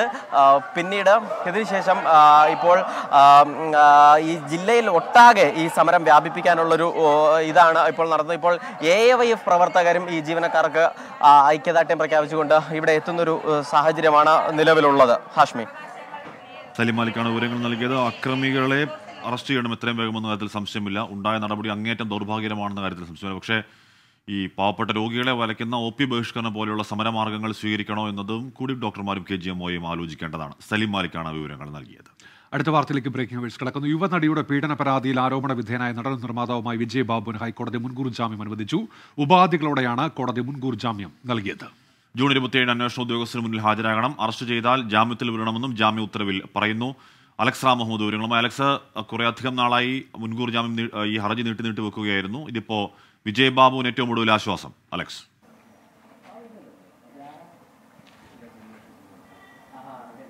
ഹാഷ്മി, തീർച്ചയായും. അതായത് വിജയ് ബാബുവിന്റെ ഇതുമായി ബന്ധപ്പെട്ട അതായത് അദ്ദേഹത്തിന്റെ ജാമ്യ ഹർജിയിൽ വാദങ്ങളും തുടർവാദങ്ങളും കഴിഞ്ഞ ദിവസങ്ങളെല്ലാം കോടതിയിൽ പുരോഗമിക്കുകയായിരുന്നു. തുടർന്നാണ് ഇന്ന് ഇതിന്റെ വിധി പറയാൻ മാറ്റിവെച്ചിരിക്കുന്നത്. വിജയ് ബാബുവിന് ആശ്വാസം എന്നുള്ളതാണ് ഏറ്റവും പ്രധാനപ്പെട്ട കാര്യം. ഹൈക്കോടതി അദ്ദേഹത്തിന് മുൻകൂർ ജാമ്യം അനുവദിച്ചിരിക്കുന്നു. യുവനടിയെ പീഡിപ്പിച്ച കേസിലാണ് അദ്ദേഹം മുൻകൂർ ജാമ്യത്തിന് കോടതിയെ സമീപിച്ചത്. പ്രധാനമായി അദ്ദേഹം കോടതിയോട് പറഞ്ഞ ചില കാര്യങ്ങളുണ്ട്. അതായത് ഹൈക്കോടതി പറഞ്ഞതുപോലെ തന്നെ അന്വേഷണ ഉദ്യോഗസ്ഥർക്ക് മുന്നിൽ താൻ ഹാജരായി, വിദേശത്തായിരുന്നു താൻ തിരിച്ചെത്തി, അന്വേഷണവുമായി പൂർണ്ണമായി സഹകരിച്ചു. മാത്രമല്ല, ഇതൊരു കെട്ടിച്ചമച്ച കേസാണ്, ബ്ലാക്ക് മെയിലിംഗ് ആണ് ഈ കേസ് കൊണ്ട് ഉദ്ദേശിക്കുന്നത്. താൻ ഈ പറഞ്ഞ അതായത് ഈ ആരോപണ വിധേയമായ നടിയുമായി ഉഭയസമ്മത പ്രകാരമുള്ള ലൈംഗിക ബന്ധത്തിലാണ് ഏർപ്പെട്ടത് തുടങ്ങിയ കാര്യങ്ങൾ അദ്ദേഹം കോടതിയെ അറിയിച്ചത്. ഈ വാദങ്ങളെല്ലാം കോടതി മുഖവിലക്കെടുത്തു. അദ്ദേഹത്തിന് മുൻകൂർ ജാമ്യം നൽകിയിരിക്കുന്നു. ഉപാധികളോടെയാണ് മുൻകൂർ ജാമ്യം അനുവദിച്ചിരിക്കുന്നത്. ഇതിൽ ഏറ്റവും പ്രധാനപ്പെട്ട കാര്യം ജൂൺ 27 അന്വേഷണ ഉദ്യോഗസ്ഥന് മുന്നിൽ വിജയ് ബാബു ഹാജരാകണം എന്നുള്ളതാണ് ഏറ്റവും പ്രധാനപ്പെട്ട കാര്യം. അന്വേഷണവുമായി വിജയ് ബാബു പൂർണ്ണമായി സഹകരിക്കണം. മാത്രമല്ല, അന്വേഷണത്തിന്റെ ഭാഗമായി അദ്ദേഹത്തെ അറസ്റ്റ് ചെയ്താൽ ജാമ്യത്തിൽ വിടണമെന്ന് ഈ ജാമ്യ ഉത്തരവിൽ വ്യക്തമാക്കുന്നുണ്ട്. അതുപോലെ കേരളത്തിന് പുറത്ത് പോകരുത് എന്നും ഈ ജാമ്യ ഉത്തരവിൽ വ്യക്തമാക്കുന്നു. ജസ്റ്റിസ് ബെച്ചു കുര്യൻ തോമസിന്റെ ബെഞ്ചാണ് ഈ വിധി പ്രസ്താവം നടത്തിയിട്ടുള്ളത്. വിജയബാബുവിനെ സംബന്ധിച്ച് ആശ്വാസകരമായ കാര്യമാണ് ഞാൻ നേരത്തെ സൂചിപ്പിച്ചതുപോലെ. പക്ഷേ അദ്ദേഹത്തിന് വിദേശത്തേക്ക് പോകാനോ അല്ലെങ്കിൽ മറ്റിടങ്ങളിലേക്ക് പോകാനോ സാധിക്കില്ല എന്നുള്ളതാണ് ഏറ്റവും പ്രധാനപ്പെട്ട കാര്യം. അദ്ദേഹത്തിന് ഉപാധികൾ, ഈ മുൻകൂർ ജാമ്യത്തിന് അദ്ദേഹത്തിന് ഉപാധികൾ മുന്നോട്ട് വെച്ചിട്ടുണ്ട്. പക്ഷേ നേരത്തെ സൂചിപ്പിച്ചതുപോലെ അന്വേഷണവുമായി അദ്ദേഹം പൂർണ്ണമായി ഇതുവരെ സഹകരിച്ചു, ഇനിയും സഹകരിക്കണമെന്ന് കോടതി വ്യക്തമാക്കുകയും ചെയ്യുന്നു. അലക്സി, ഉഭയകക്ഷി സമ്മതപ്രകാരമായിരുന്നു ബന്ധം. പിന്നെ തന്റെ പുതിയ സിനിമയിൽ മറ്റൊരു ആളെ നായികയായി നിശ്ചയിച്ചപ്പോഴാണ് പരാതി എന്നൊക്കെ ആയിരുന്നുവല്ലോ വിജയബാബുവിന്റെ കോടതിയിലെ വാദം. അതിന് ഒരു പരോക്ഷ അംഗീകാരമായി വിജയബാബുവിന്റെ അഭിഭാഷകന് മുൻകൂർ ജാമ്യത്തെ വ്യാഖ്യാനിക്കാമോ അലക്സ്?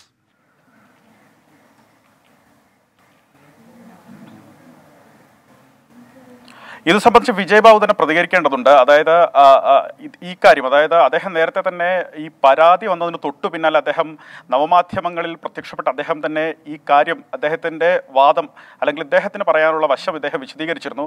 അതിൽ അദ്ദേഹം പറയുന്നത് സിനിമയിൽ ചാൻസ് നൽകുന്നതുമായി ബന്ധപ്പെട്ട ഉയർന്ന പ്രശ്നങ്ങളാണ് ഈ പരാതിക്ക് പിന്നിൽ. ഈ നടിയുമായി ഉഭയകക്ഷി സമ്മതപ്രകാരമുള്ള ലൈംഗിക ബന്ധമാണ് ഉണ്ടായത്. ബ്ലാക്ക് മെയിലിംഗ്, അതായത് തൻ്റെ അടുത്ത സിനിമയിൽ നായികയാക്കാത്തതിനോ അല്ലെങ്കിൽ അതിൽ അവസരം നൽകാത്തതിലോ ഉള്ള ബ്ലാക്ക് മെയിലിംഗ് ഹാൻഡ്ലിംഗ് ആണ് ഈ പരാതിയിലേക്ക് എത്തിയത് എന്നാണ് അദ്ദേഹം വിശദീകരിച്ചത്. പക്ഷേ നടി അങ്ങനെയല്ല പരാതിയിൽ വ്യക്തമാക്കിയത്. നടി പറയുന്നത് ക്രൂരമായ പീഡനമാണ് ഏർപ്പെടേണ്ടി വന്നതെന്നാണ് നടി പറയുന്നത്. മാത്രമല്ല ഈ നടിയുടെ പേര് ഇദ്ദേഹം നവമാധ്യമങ്ങളിലൂടെ പുറത്തു പറയുകയും ചെയ്തു. അങ്ങനെയും കേസ് നിലനിൽക്കുന്നുണ്ട്. പക്ഷേ ആ കേസ് നേരത്തെ കോടതി തീർപ്പാക്കിയിരുന്നു.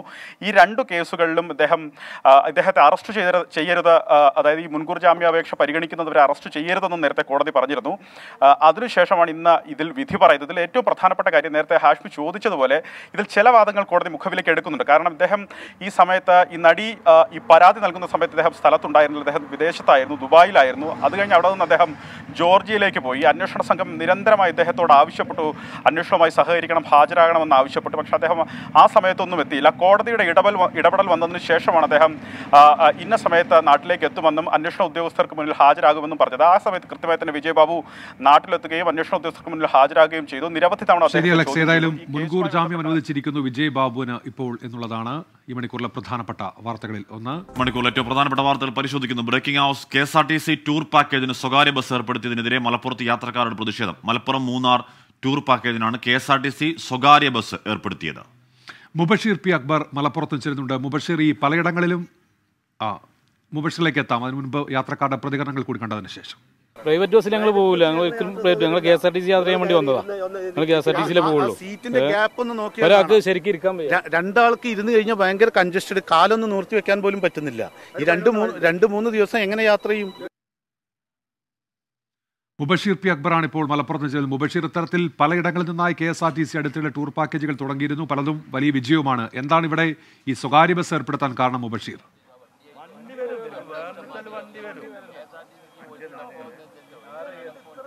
ഉന്മേഷ്, KSRTC മലപ്പുറം ഡിപ്പോ ആരംഭിച്ച ഒരു ഉല്ലാസയാത്ര പദ്ധതിക്കെതിരെയാണ് ഇപ്പോൾ യാത്രക്കാർ രംഗത്ത് വന്നിരിക്കുന്നത്. ഇത്തരത്തിൽ KSRTC ബസ്സിൽ പൂർണ്ണമായും മൂന്നാറിൽ എത്തിച്ച് തിരിച്ച് KSRTC ബസ്സിൽ തന്നെ തിരിച്ചു കൊണ്ടുവരുമെന്നതായിരുന്നു പദ്ധതി ഈ യാത്രക്കാരോട് പറഞ്ഞിരുന്നത്. എന്നാൽ ഇവിടെ ഈ ഒരു യാത്രക്ക് വേണ്ടി ഒരുങ്ങിയെത്തിയ യാത്രക്കാർ സ്വകാര്യ ബസ് ഈ ഒരു പദ്ധതിക്കായി ഏൽപ്പിച്ചതിനെതിരെയാണ് ഇപ്പോൾ പ്രതിഷേധവുമായി രംഗത്ത് വന്നിരിക്കുന്നത്. യാത്രക്കാർ പറയുന്നത് പ്രകാരം KSRTC ബസ്സല്ല ഈ ഒരു ഉല്ലാസയാത്രക്ക് വേണ്ടി ഇവർ ഏർപ്പെടുത്തിയിട്ടുള്ളത്, മറ്റ് സ്വകാര്യ ബസ്സുകളെയാണെന്നാണ് യാത്രക്കാർ ആരോപിക്കുന്നത്. ഏതായാലും പ്രതിഷേധവുമായി യാത്രക്കാർ ഇപ്പോൾ രംഗത്തുന്നുണ്ട്. KSRTC ബസ്സിൽ മാത്രമേ യാത്ര ചെയ്യുന്നത് തന്നെയാണ് യാത്രക്കാർ പറയുന്നത്. ചേട്ടാ, എന്താണ് യഥാർത്ഥത്തിൽ സംഭവിച്ചത്? ഇവിടെ എത്തിയ സമയത്താണോ KSRTC ബസ് അല്ല എന്ന് തിരിച്ചറിഞ്ഞു? ഞങ്ങൾ 9:15 9:25 ഈ വണ്ടി വന്നു. ഇതാണ് വണ്ടി എന്ന് പറഞ്ഞപ്പോൾ ഞങ്ങൾ അന്വേഷിച്ചു. ഞങ്ങൾ ആദ്യം ഇവിടുത്തെ സ്റ്റാഫിനോടൊക്കെ സ്റ്റാഫല്ല മെയിൻ ഇവിടുത്തെ ഹെഡിനോട് സംസാരിച്ചു. അവർ തിരുവനന്തപുരത്തേക്ക് വിളിക്കട്ടെ, ഞങ്ങൾ അവരായിട്ട് സംസാരിച്ചു. ഞാൻ പറഞ്ഞു, ഞങ്ങൾക്ക് ഇങ്ങോട്ട് സംസാരിച്ച് ഞങ്ങൾ മയപ്പെടുത്തല്ല ആവശ്യം, ഈ പരിപാടി ആവർത്തിക്കാതിരിക്കലാണ് ആവശ്യം. ഞങ്ങളെ പൈസ ഞങ്ങൾ ഒഴിവായിക്കോളെങ്കിൽ. ഈ ഒരു ഉല്ലാസയാത്ര പദ്ധതി രജിസ്റ്റർ ചെയ്ത സമയത്ത് ഈ വിധത്തിൽ സ്വകാര്യ ബസ്സായിരുന്നു എന്ന് പറഞ്ഞില്ല. ഈ നിമിഷം രാവിലെ വരെ, ഇന്നലെ വരെ ഞങ്ങൾക്ക് മെസ്സേജ് വിട്ടതാണ് അവര്. നിങ്ങൾ യാത്രയിൽ സഹകരിക്കേണ്ട കാര്യങ്ങൾ, സ്ത്രീകളുണ്ടെങ്കിൽ ആഭരണമൊക്കെ ഒഴിവാക്കണം, KSRTC കണ്ടക്ടർ ഡ്രൈവർ ഉണ്ടാവും, അവരൊക്കെ നിങ്ങളായിട്ട് എല്ലാവരായിട്ടും അതൊക്കെ ഞങ്ങൾ കയ്യിലുണ്ട്. അതിന് ഗ്രൂപ്പ് ഉണ്ടാക്കിയിട്ട് അതിൽ KSRTCയിലെ ഡ്രൈവറും കണ്ടക്ടറും ഇതിന്റെ അഡ്മിനായിട്ടാണ് ഉണ്ടാക്കിയത്. ഇപ്പൊ KSRTCയിലെ ഡ്രൈവറും കണ്ടക്ടറും വന്നു, ഡ്യൂട്ടിക്ക് വന്നിട്ട് അവർ ബസ്സില്ല എന്ന് പറഞ്ഞു. മുൻപും ഈ വിധത്തിലുള്ള ഉല്ലാസയാത്രാ പദ്ധതികൾ ഇവര് പറഞ്ഞു മുമ്പും വിട്ടിട്ടുണ്ട്, അന്നാരും ഒന്നും പരാതി പറഞ്ഞിട്ടില്ലല്ലോ, അന്നും ബസ് ഇല്ലാത്തപ്പോ വിട്ടിട്ടുണ്ട്. അപ്പൊ ഇവര് ഇടയ്ക്കിടയ്ക്ക് ഇങ്ങനെ ആവർത്തിക്കും. കുറച്ച് കഴിഞ്ഞാൽ ഇത് തുടരും. KSRTC ഗവൺമെന്റ് നിർത്താൻ പറയും. ഇതൊക്കെയാണ് സംഭവം. ഇതിൽ എത്രത്തോളം യാത്രക്കാരുണ്ട്? 49 പേര്. പുറത്തെത്ത വണ്ടിക്ക് ഇപ്പൊ 25,000 രൂപ, 22,000 രൂപ, 20,000 രൂപ മുതൽ ഈ വണ്ടിക്ക് കൊടുത്താൽ മതി. ഇനി അവിടെ മൂന്നാറിൽ എന്തെങ്കിലും ലോഡ്ജുകാരായിട്ട് അഡ്ജസ്റ്റ് ചെയ്ത് 5,000 രൂപയും കൊടുത്താൽ ബാക്കി പൈസ ഇവര് പോക്കറ്റിലിട. ഗവൺമെന്റ് ഒന്നും കിട്ടില്ലല്ലോ. ഗവൺമെന്റ് സ്റ്റാഫ് ഇപ്പൊ ഇവിടെ വന്നു ജോലി ചെയ്യാന്, അവർക്കില്ല, അവർക്ക് ശമ്പളം കൊടുക്കണ്ടേ? അവർക്ക് ജോലി ഇല്ലെങ്കിൽ വേണ്ട. അവർ പറഞ്ഞു വണ്ടിക്ക് കംപ്ലൈന്റ് ഇല്ല, വണ്ടി ഉണ്ട്, ഞങ്ങൾ ജോലിക്കും ഉണ്ട്. ഞങ്ങളോട് വന്നപ്പോ ഈ വണ്ടിയാണ് പോകുന്നതെന്ന് പറഞ്ഞു. സ്വകാര്യ ബസ് സർവീസിൽ KSRTCയുടെ ഉദ്യോഗസ്ഥർ തന്നെ. ശരി മുബഷീർ, ഏതായാലും ഇത്തരത്തിൽ അവർ പരാതി മുന്നോട്ട് വെക്കുന്നുണ്ട്. ഇത് മലപ്പുറത്ത് നിന്ന് മൂന്നാറിലേക്കുള്ള ടൂർ പാക്കേജാണ്. KSRTC ബസ്സിന് പകരം സ്വകാര്യ ബസ്സുമായി ഇപ്പോൾ അധികൃതർ എത്തിയതാണ് ഈ പ്രതിഷേധത്തിന് കാരണമായിരിക്കുന്നത്. മുബഷീർ പി അക്ബർ വിവരങ്ങൾ നൽകുകയായിരുന്നു. മഹാരാഷ്ട്രയിലെ മഹാവികാസ് അഘാടി സർക്കാർ കൂടുതൽ പ്രതിസന്ധിയിലേക്ക്. 8 കോൺഗ്രസ് MLA-മാർ കൂടി വിമത ക്യാമ്പിലേക്ക് പോകുമെന്നാണ് സൂചന. ഏക്നാഥ് ഷിൻഡെയുടെ നേതൃത്വത്തിൽ 40 വിമത MLA-മാരാണ് ഗുവാഹത്തിയിൽ ഉള്ളത്. പ്രതിസന്ധികൾക്കിടെ മുഖ്യമന്ത്രി ഉദ്ധവ് താക്കറെ വിളിച്ച മന്ത്രിസഭാ യോഗം ഉച്ചയ്ക്ക് 1 മണിക്ക് ചേരും. കമൽനാഥിന്റെ നേതൃത്വത്തിൽ കോൺഗ്രസ് നിയമസഭാ കക്ഷി യോഗം ചേരുന്നുണ്ട്. യോഗത്തിന് ശേഷം കമൽനാഥ് ഉദ്ധവ് താക്കറയെ കാണും. ബൽറാം നെടുങ്ങാടിയാണ് വിവരങ്ങളുമായി ചേരുന്നത് മുംബൈയിൽ നിന്നും. ബൽറാം, മഹാവികാസ് അഘാടി സർക്കാരിന്റെ പതനം ഏതാണ്ട് ആസന്നമായോ? ബൽറാം,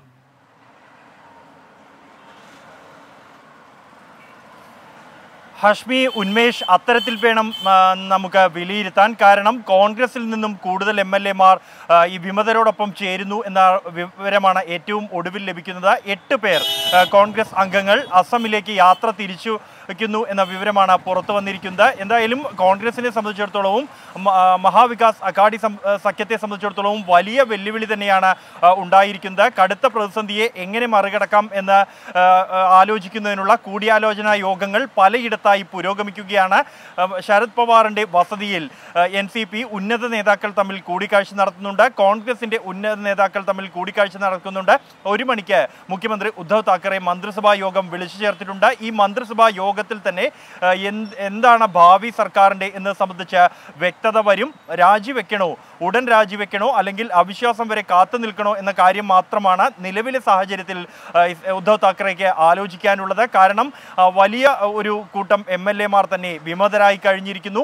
40 പേരുടെ പിന്തുണ അവകാശപ്പെടുകയാണ് ഷിൻഡെ. അതേസമയം അതിലേറെ പേർ, 47 പേർ തന്നെ അദ്ദേഹത്തിൻ്റെ ക്യാമ്പിൽ ഉണ്ട് എന്ന റിപ്പോർട്ടുകൾ പുറത്തു വരുന്നുണ്ട്. കാരണം മറ്റ് സ്വതന്ത്രരും ചെറു പാർട്ടികളും ഉൾപ്പെടെ വിമതരോടൊപ്പം നീങ്ങിയേക്കും എന്നാണ് നിലവിൽ ലഭിക്കുന്ന റിപ്പോർട്ടുകൾ. ഇതുകൂടാതെയാണ് 8 പേർ കോൺഗ്രസിൻ്റെ MLA-മാർ ഇപ്പോൾ അസമിലേക്ക് തിരിച്ചു എന്ന റിപ്പോർട്ടുകളും പുറത്തു വരുന്നത്.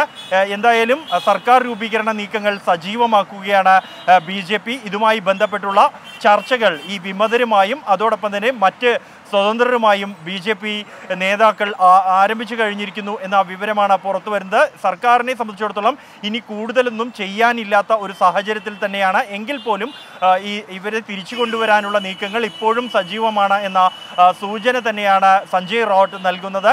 കാരണം ഇന്ന് രാവിലെയും സഞ്ജയ് റാവത്ത് ഷിൻഡെയുമായി ഫോണിൽ സംസാരിച്ചിരുന്നു എന്നും അദ്ദേഹം ശിവസേനയുമായുള്ള കൂറ പുലർത്തുന്ന നേതാവാണ് എന്നുമാണ് സഞ്ജയ് റാവത്ത് മാധ്യമങ്ങളോട് പ്രതികരിച്ചിരിക്കുന്നത്. ഇപ്പോഴും ആത്മവിശ്വാസം പ്രകടിപ്പിക്കുക തന്നെയാണ് മാധ്യമങ്ങൾക്ക് മുന്നിൽ ശിവസേന എന്നുള്ളതാണ് ശ്രദ്ധേയമായ മറ്റൊരു വിഷയം. എന്തായാലും ഇന്ന് ചേരുന്ന യോഗം, ഉച്ചയ്ക്ക് ചേരുന്ന മന്ത്രിസഭാ യോഗം നിർണായകമാണ്. കൂടുതൽ ആളുകൾ വിമത ക്യാമ്പുകളിലേക്ക് പോകുന്നു, കോൺഗ്രസിൽ നിന്നും കൂടുതൽ പേർ പോകുന്നു എന്നുള്ള വിവരമാണ് ഇപ്പോൾ പുറത്തു വരുന്നത്. ഏതായാലും ഉച്ചയ്ക്ക് മന്ത്രിസഭാ യോഗം ചേരുന്നുണ്ട്. ബൽറാം നെടുങ്ങാടി മുംബൈയിൽ നിന്ന് വിവരങ്ങൾ നൽകുകയായിരുന്നു. മണിക്കൂറിൽ ഏറ്റവും പ്രധാനപ്പെട്ട വാർത്തകൾ പരിശോധിക്കുന്നു. Breaking house. കുവൈത്ത് മനുഷ്യക്കടത്ത് കേസിൽ കൂടുതൽ വെളിപ്പെടുത്തലുകൾ. പീഡനം സഹിക്കവയ്യാതെ കുവൈത്തിൽ വെച്ച് ആത്മഹത്യയ്ക്ക് ശ്രമിച്ചു എന്ന് കൊല്ലം സ്വദേശിനി 24-നോട് പറഞ്ഞു. ആരോഗ്യാവസ്ഥ മോശമായപ്പോൾ നാട്ടിലേക്ക് അയക്കാൻ ഡോക്ടർ നിർദ്ദേശിച്ചുവെങ്കിലും കേസിലെ പ്രതിയായ മജീദ് ആവശ്യം നിരസിച്ചു. കേസ് നടത്താൻ സാമ്പത്തിക ശേഷി ഇല്ലാത്തതുകൊണ്ടും ഭയമുള്ളതുകൊണ്ടുമാണ് പരാതി നൽകാത്തത് എന്നും കൊല്ലം സ്വദേശിനി 24-നോട് പറഞ്ഞു. ഇവര് എനിക്ക് ഫുഡും തരത്തില്ല, ആവശ്യമില്ലാത്ത അടിയും ബഹളവും ഒക്കെ ആയപ്പോഴത്തേക്ക് എനിക്ക് അവിടെ നിന്ന് രക്ഷപ്പെടണമെന്ന് തോന്നിയപ്പോഴത്തേക്ക് ഞാൻ ഷേവിംഗ് സെറ്റിന്റെ കയ്യിലുണ്ടായിരുന്നു, അതെടുത്ത് വെച്ച് എന്റെ കൈ മുറിച്ച് രക്തം കണ്ടപ്പോഴേ ഇവര് ഗസാലിയെ വിളിച്ചിട്ട് കൂട്ടിക്കൊണ്ടുപോകാൻ പറഞ്ഞു. മലയാളി ഡോക്ടർ എന്നെ നോക്കുന്ന സമയത്ത് ഡോക്ടർ പറഞ്ഞു, ഒന്നി ഈ കൊച്ചിനെ അഡ്മിറ്റ് ആക്കിയിട്ട് ഇതിന് വേണ്ടുന്ന ട്രീറ്റ്മെന്റ് ചെയ്യുക, അല്ലെന്നുണ്ടെങ്കിൽ ഈ കൊച്ചിനെ എത്രയും പെട്ടെന്ന് നാട്ടിൽ പറഞ്ഞു കൊടുക്കുക. അന്നേരം ഇവൻ ഡോക്ടറിനോട് കയറി പറയുകയാണ്, അത് കുഴപ്പമൊന്നുമില്ല സാറേ, അതൊരു ഉറക്കക്കുളിക കൊടുത്താൽ മതി, ഉറങ്ങുമ്പോ എല്ലാം മാറും. കുവൈറ്റിലേക്കുള്ള മനുഷ്യക്കടത്തിൽ ഒരു കേസ് കൂടി രജിസ്റ്റർ ചെയ്തു. കൊച്ചി സ്വദേശിനിയുടെ പരാതിയിൽ സൗത്ത് പോലീസാണ് കേസെടുത്തത്. കേസിലെ മുഖ്യപ്രതി മജീദ്, ഏജന്റുമാരായ അജു, ആനന്ദ് എന്നിവർക്കെതിരെയാണ് പരാതി. കുവൈത്തിൽ 4 ഇടങ്ങളിലായി അടിമവേല ചെയ്യേണ്ടി വന്നു എന്ന് പരാതിക്കാരെ യുവതി 24-നോട് പറഞ്ഞു. അറബിയുടെ വീട്ടിൽ നിന്ന് എനിക്ക് എഴുന്നേറ്റ് ജോലി ചെയ്യാൻ പറ്റാത്ത അവസ്ഥയാണ്. 5 ദിവസമായപ്പോഴത്തേക്ക് അവശയാവുന്ന രീതിക്കാണ് അവിടുത്തെ ജോലി. അപ്പം ജോലി ചെയ്തിട്ട് എഴുന്നേക്കാൻ പറ്റാതായപ്പം എഴുന്നേക്കാൻ പറഞ്ഞു. പറ്റാണ്ട് എന്നെ ഷൂട്ട് ഒത്തിരി ചവിട്ടുകയും അടിക്കുക, ഇടിക്കുക, തലയിൽ വെള്ളമെടുത്ത് ഒഴിക്കുക, എന്നിട്ട് തണുപ്പായതുകൊണ്ടാണ് ഞാൻ കിടക്കുന്നതെന്ന് പറഞ്ഞിട്ട് പുറത്ത് പിടിച്ച് വെയിലത്ത് കൊണ്ട് നിർത്തുക. അങ്ങനെ ഒത്തിരി അറബിയുടെ വീട്ടിൽ നിന്ന് എന്നെ ഉപദ്രവിച്ചായിരുന്നു. അവിടെ പോയിട്ട് എനിക്ക് പെട്ടെന്ന് BP കൂടി. അതിന് അത്രയും പീഡനമായിരുന്നു. അങ്ങനെ BP കൂടി. ഇങ്ങനെ ഈ പീഡനത്തിൻ്റെ ഇരയായിട്ടായിരിക്കും എനിക്ക് മൂക്കിൽ നിന്ന് ബ്ലഡ് വന്നിരുന്നു. അപ്പോൾ ഏജൻറ്റിനോടൊക്കെ ഞാൻ വിളിച്ച് പറഞ്ഞു. പക്ഷെ ആരും എന്നെ ട്രീറ്റ്മെൻറ്റ് ചെയ്യാനോ രക്ഷിക്കാനോ ഒന്നും തയ്യാറായില്ല. രാഹുൽ സുരേഷാണ് കൊച്ചിയിൽ നിന്ന് വിവരങ്ങളുമായി. രാഹുൽ, ഈ മജീദ്, അജു, ആനന്ദ് എന്നൊക്കെ പറയുന്ന അധമ സംഘത്തിന്റെ കെണിയിൽ കുറെ അധികം പെൺകുട്ടികൾ വീണു എന്ന് വേണമോ പരാതികൾ കൂടുന്നതിൽ നിന്ന് മനസ്സിലാക്കാൻ? രാഹുൽ. തീർച്ചയായിട്ടും ഹാഷ്മി, ഉന്മേഷ്, ഓരോ ദിവസം പിന്നിടുമ്പോഴും കൂടുതൽ ആരോപണങ്ങളും വെളിപ്പെടുത്തലുമായി യുവതികൾ രംഗത്തെത്തുകയാണ്. ഇന്ന് കൊച്ചി സ്വദേശിയും കൊല്ലം സ്വദേശിയുമാണ് നമ്മളോട് സംസാരിച്ചത്. കൊല്ലം സ്വദേശിക്ക് അതിക്രൂരമായ മർദ്ദനം ഏറ്റുവാങ്ങേണ്ടി വന്നു. പീഡനം സഹിക്കവയ്യാതെ യുവതി കൈഞ്ഞരമ്പ് മുറിച്ചു. കയ്യിൽ കിട്ടിയ ഷേവിംഗ് സെറ്റ് ഉപയോഗിച്ചാണ് കൈഞ്ഞരമ്പ് മുറിച്ചത്. ആരോഗ്യാവസ്ഥ മോശമായപ്പോൾ ആശുപത്രിയിൽ പ്രവേശിപ്പിച്ചു. എന്നാൽ ആ സമയത്ത് മജീദ് ഇതിൻ്റെ അകത്ത് കൃത്യമായി ഇടപെടൽ നടത്തി വേണ്ട വൈദ്യസഹായം നൽകാൻ തയ്യാറായില്ല എന്നാണ് കൊല്ലം സ്വദേശി ഇന്ന് നമ്മളോട് പറഞ്ഞത്. ഡോക്ടർ പറഞ്ഞു നാട്ടിലേക്ക് മടങ്ങണമെന്ന് പറഞ്ഞു. അപ്പോൾ മജീദ് പറഞ്ഞത് നാട്ടിലേക്ക് മടങ്ങേണ്ട ആവശ്യമില്ല, ഒരു ഉറക്കഗുളിക കഴിച്ചാൽ ഇക്കാര്യങ്ങളെല്ലാം സോൾവ് ആകുമെന്ന് മജീദ് പറഞ്ഞു എന്നാണ് കൊല്ലം സ്വദേശി പറയുന്നത്. അതോടൊപ്പം തന്നെ കൊച്ചി സ്വദേശി ഇന്ന് പരാതിയുമായി രംഗത്തെത്തിയിരിക്കുകയാണ്. അതോടെ കൊച്ചിയിൽ രണ്ടാമത്തെ കേസ് രജിസ്റ്റർ ചെയ്യുകയാണ്. കൊച്ചി സ്വദേശി പറയുന്നത് 3.5 ലക്ഷം രൂപയ്ക്ക് തന്നെ അറബികൾക്ക് വിറ്റു. ഏറെ പീഡനങ്ങൾ ഏറ്റുവാങ്ങേണ്ടി വന്നു. ഓരോ സ്ഥലത്തും അതിക്രൂരമായ പീഡനങ്ങൾ ഏറ്റുവാങ്ങി 4 യുവതി വിദേശത്ത് മാത്രമായി ജോലി ചെയ്തത്. ഒടുവിൽ 50,000 രൂപ മോചനദ്രവ്യം നൽകിയാണ് അവിടെ നിന്നും രക്ഷപ്പെട്ടത് എന്നാണ് ഈ കൊച്ചി സ്വദേശി നൽകിയ പരാതിയിൽ പറയുന്നത്. എന്താണെങ്കിലും ഈ പുതിയ കേസിന്റെ പശ്ചാത്തലത്തിൽ ആനന്ദ് എന്ന വ്യക്തിക്ക് വേണ്ടി പോലീസ് അന്വേഷണം ആരംഭിച്ചിട്ടുണ്ട്. നിലവിൽ കേസുമായി ബന്ധപ്പെട്ട് അജു എന്ന കൊച്ചി സ്വദേശി മാത്രമാണ് പോലീസ് കസ്റ്റഡിയിലുള്ളത്. ഇദ്ദേഹത്തെ ചോദ്യം ചെയ്തു വരികയാണ്.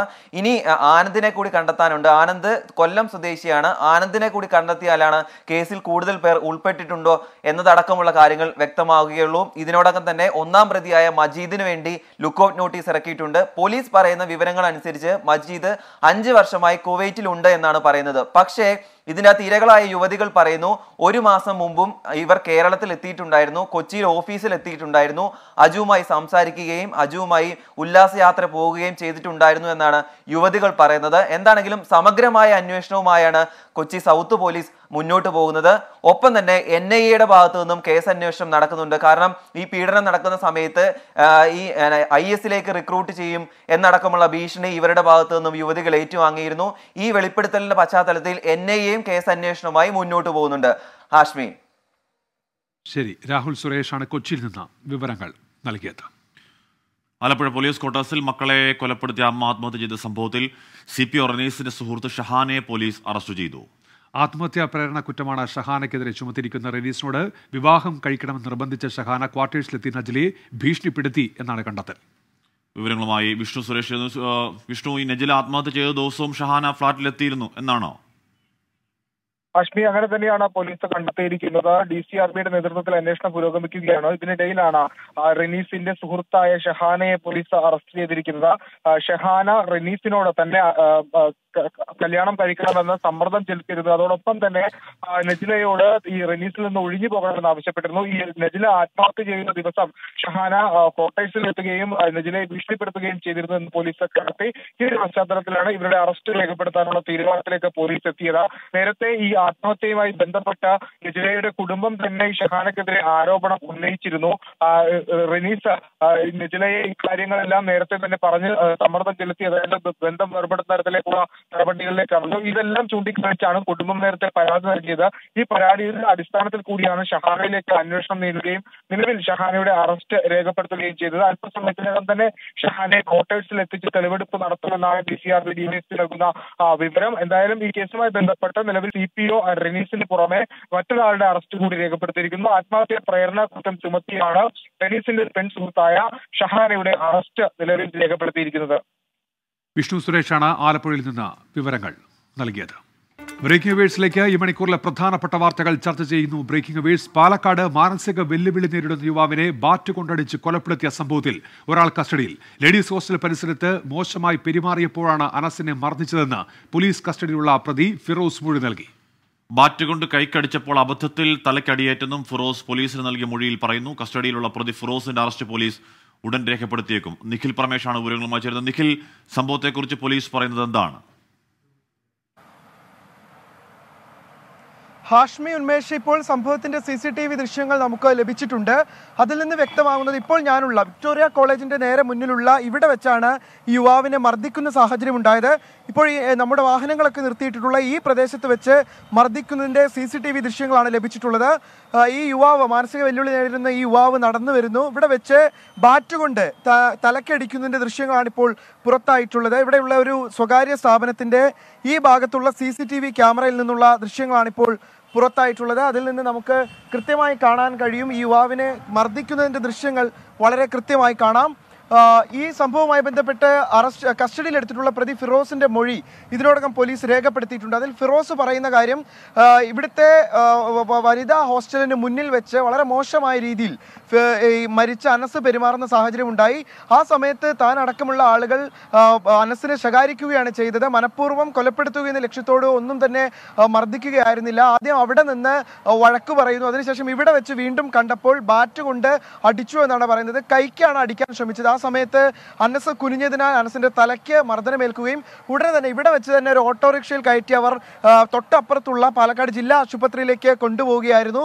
അവിടെ എത്തിച്ച ശേഷം അനസും ഒപ്പം ഉണ്ടായിരുന്നയാളും പറഞ്ഞത് അപകടം പറ്റി, വാഹന അപകടം പറ്റി എന്നായിരുന്നു. എന്നാൽ വളരെ പെട്ടെന്ന് തന്നെ അനസ് ആശുപത്രിയിൽ വെച്ച് മരിച്ചു. ഇതിനുശേഷം ഇതിൽ ചില സംശയങ്ങൾ തോന്നിയ ആശുപത്രി അധികൃതരാണ് പോലീസിനെ വിവരം അറിയിച്ചത്. പോലീസിനോടും പറഞ്ഞിരുന്നത് ഫിറോസ് ഇത്തരത്തിൽ അപകടം സംഭവിച്ചു എന്ന് തന്നെയാണ്, വാഹനാപകടം പറ്റിയെന്നാണ്. പക്ഷേ പോലീസ് നോക്കുമ്പോൾ ആ സ്ഥലത്തൊന്നും തന്നെ അപകടങ്ങൾ പറ്റിയതിന്റെ ഒരു സൂചനയും ലഭിച്ചിരുന്നില്ല. ഈ സാഹചര്യത്തിലാണ് ഇതിൽ അസ്വാഭാവികതയുണ്ട് എന്ന് പോലീസ് കണക്കാക്കുന്നത്. ഇതിനുശേഷം ഫിറോസിനെ കസ്റ്റഡിയിലെടുത്തു. ഫിറോസിനെ ചോദ്യം ചെയ്തതിൽ നിന്ന് ഇപ്പോൾ ഫിറോസ് പറഞ്ഞിരിക്കുന്ന കാര്യങ്ങളാണിത്. അതായത് കൊലപ്പെടുത്തുക എന്ന ലക്ഷ്യത്തോടു കൂടിയുള്ള മർദ്ദനമായിരുന്നില്ല. താൻ ആദ്യം ഇവിടെ വെച്ച് ഈ വനിതാ ഹോസ്റ്റലിന് മുന്നിൽ വെച്ച് മോശം രീതിയിൽ പല കാര്യങ്ങൾ കാണിച്ചതിനെ തുടർന്ന് അവിടെ നിന്ന് ശകാരിച്ചു വിടുകയാണ് താൻ അടക്കമുള്ള ആളുകൾ ചെയ്തത്. ഇവിടെ വെച്ച് വീണ്ടും പ്രകോപനം തുടർന്നതിനെ തുടർന്ന് ഇവിടെ വെച്ച് ബാറ്റ് കൊണ്ട് വീട്ടിൽ നിന്ന് ബാറ്റ് എടുത്ത് വന്ന് അടിക്കുകയായിരുന്നു. ആ സമയത്ത് തലയ്ക്ക് അടികൊള്ളുകയും ഉടനെ തന്നെ ഈ അനസ് കുഴഞ്ഞു വീഴുകയും ചെയ്തു. പിന്നീടാണ് തൊട്ടപ്പുറത്തുള്ള ജില്ലാ ആശുപത്രിയിലേക്ക് അനസിനെ മാറ്റുകയും ചെയ്തത് എന്നുള്ളതാണ് ഇപ്പോൾ ഈ ഫിറോസ് നൽകിയിട്ടുള്ള മൊഴി. എന്തായാലും ഫിറോസിനെ പോലീസ് വിശദമായി ചോദ്യം ചെയ്തു വരികയാണ്. ഒപ്പം ഒരാളുണ്ടായിരുന്നു. അദ്ദേഹത്തിന്റെ ഈ വിഷയത്തിലെ പങ്കടക്കമുള്ള കാര്യങ്ങൾ ഇപ്പോൾ ചോദിച്ചു മനസ്സിലാക്കുന്നുണ്ട് പോലീസ്. പോസ്റ്റ്മോർട്ടം നടപടികൾ പാലക്കാട് ജില്ലാ ആശുപത്രിയിൽ പുരോഗമിക്കുകയുമാണ്. ഹാഷ്മി. നിഖിൽ പ്രമേഷാണ് വിവരങ്ങൾ നൽകിയത്.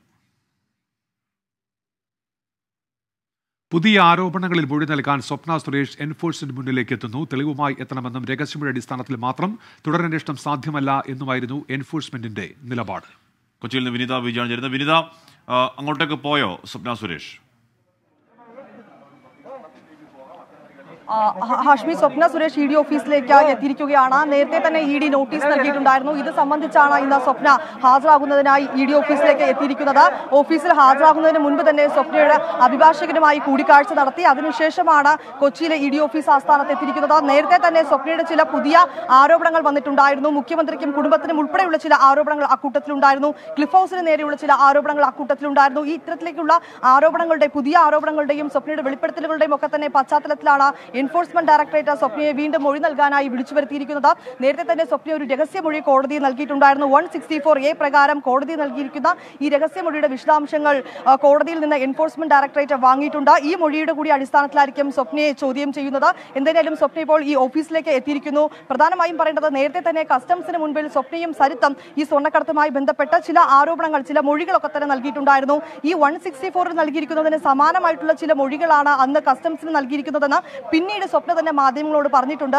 അത്തരത്തിലേക്കുള്ള ചില ആരോപണങ്ങൾ രഹസ്യമൊഴിക്ക് ആധാരമായ തെളിവുകൾ കൂടി കൊണ്ടുവരണം, രഹസ്യമൊഴി അടിസ്ഥാനത്തിൽ മാത്രം അന്വേഷണം സാധ്യമല്ല എന്ന നിലപാടിലാണല്ലോ ഇ ഡി. അപ്പോൾ ആ പറയുന്നതിന്റെ ഉള്ള തെളിവുകൾ സ്വപ്ന ഇപ്പോൾ ഇ ഡിക്ക് മുന്നിൽ ഹാജരാക്കാനായി കൊണ്ടുവന്നിട്ടുണ്ടോ വിനിത, അറിയാമോ?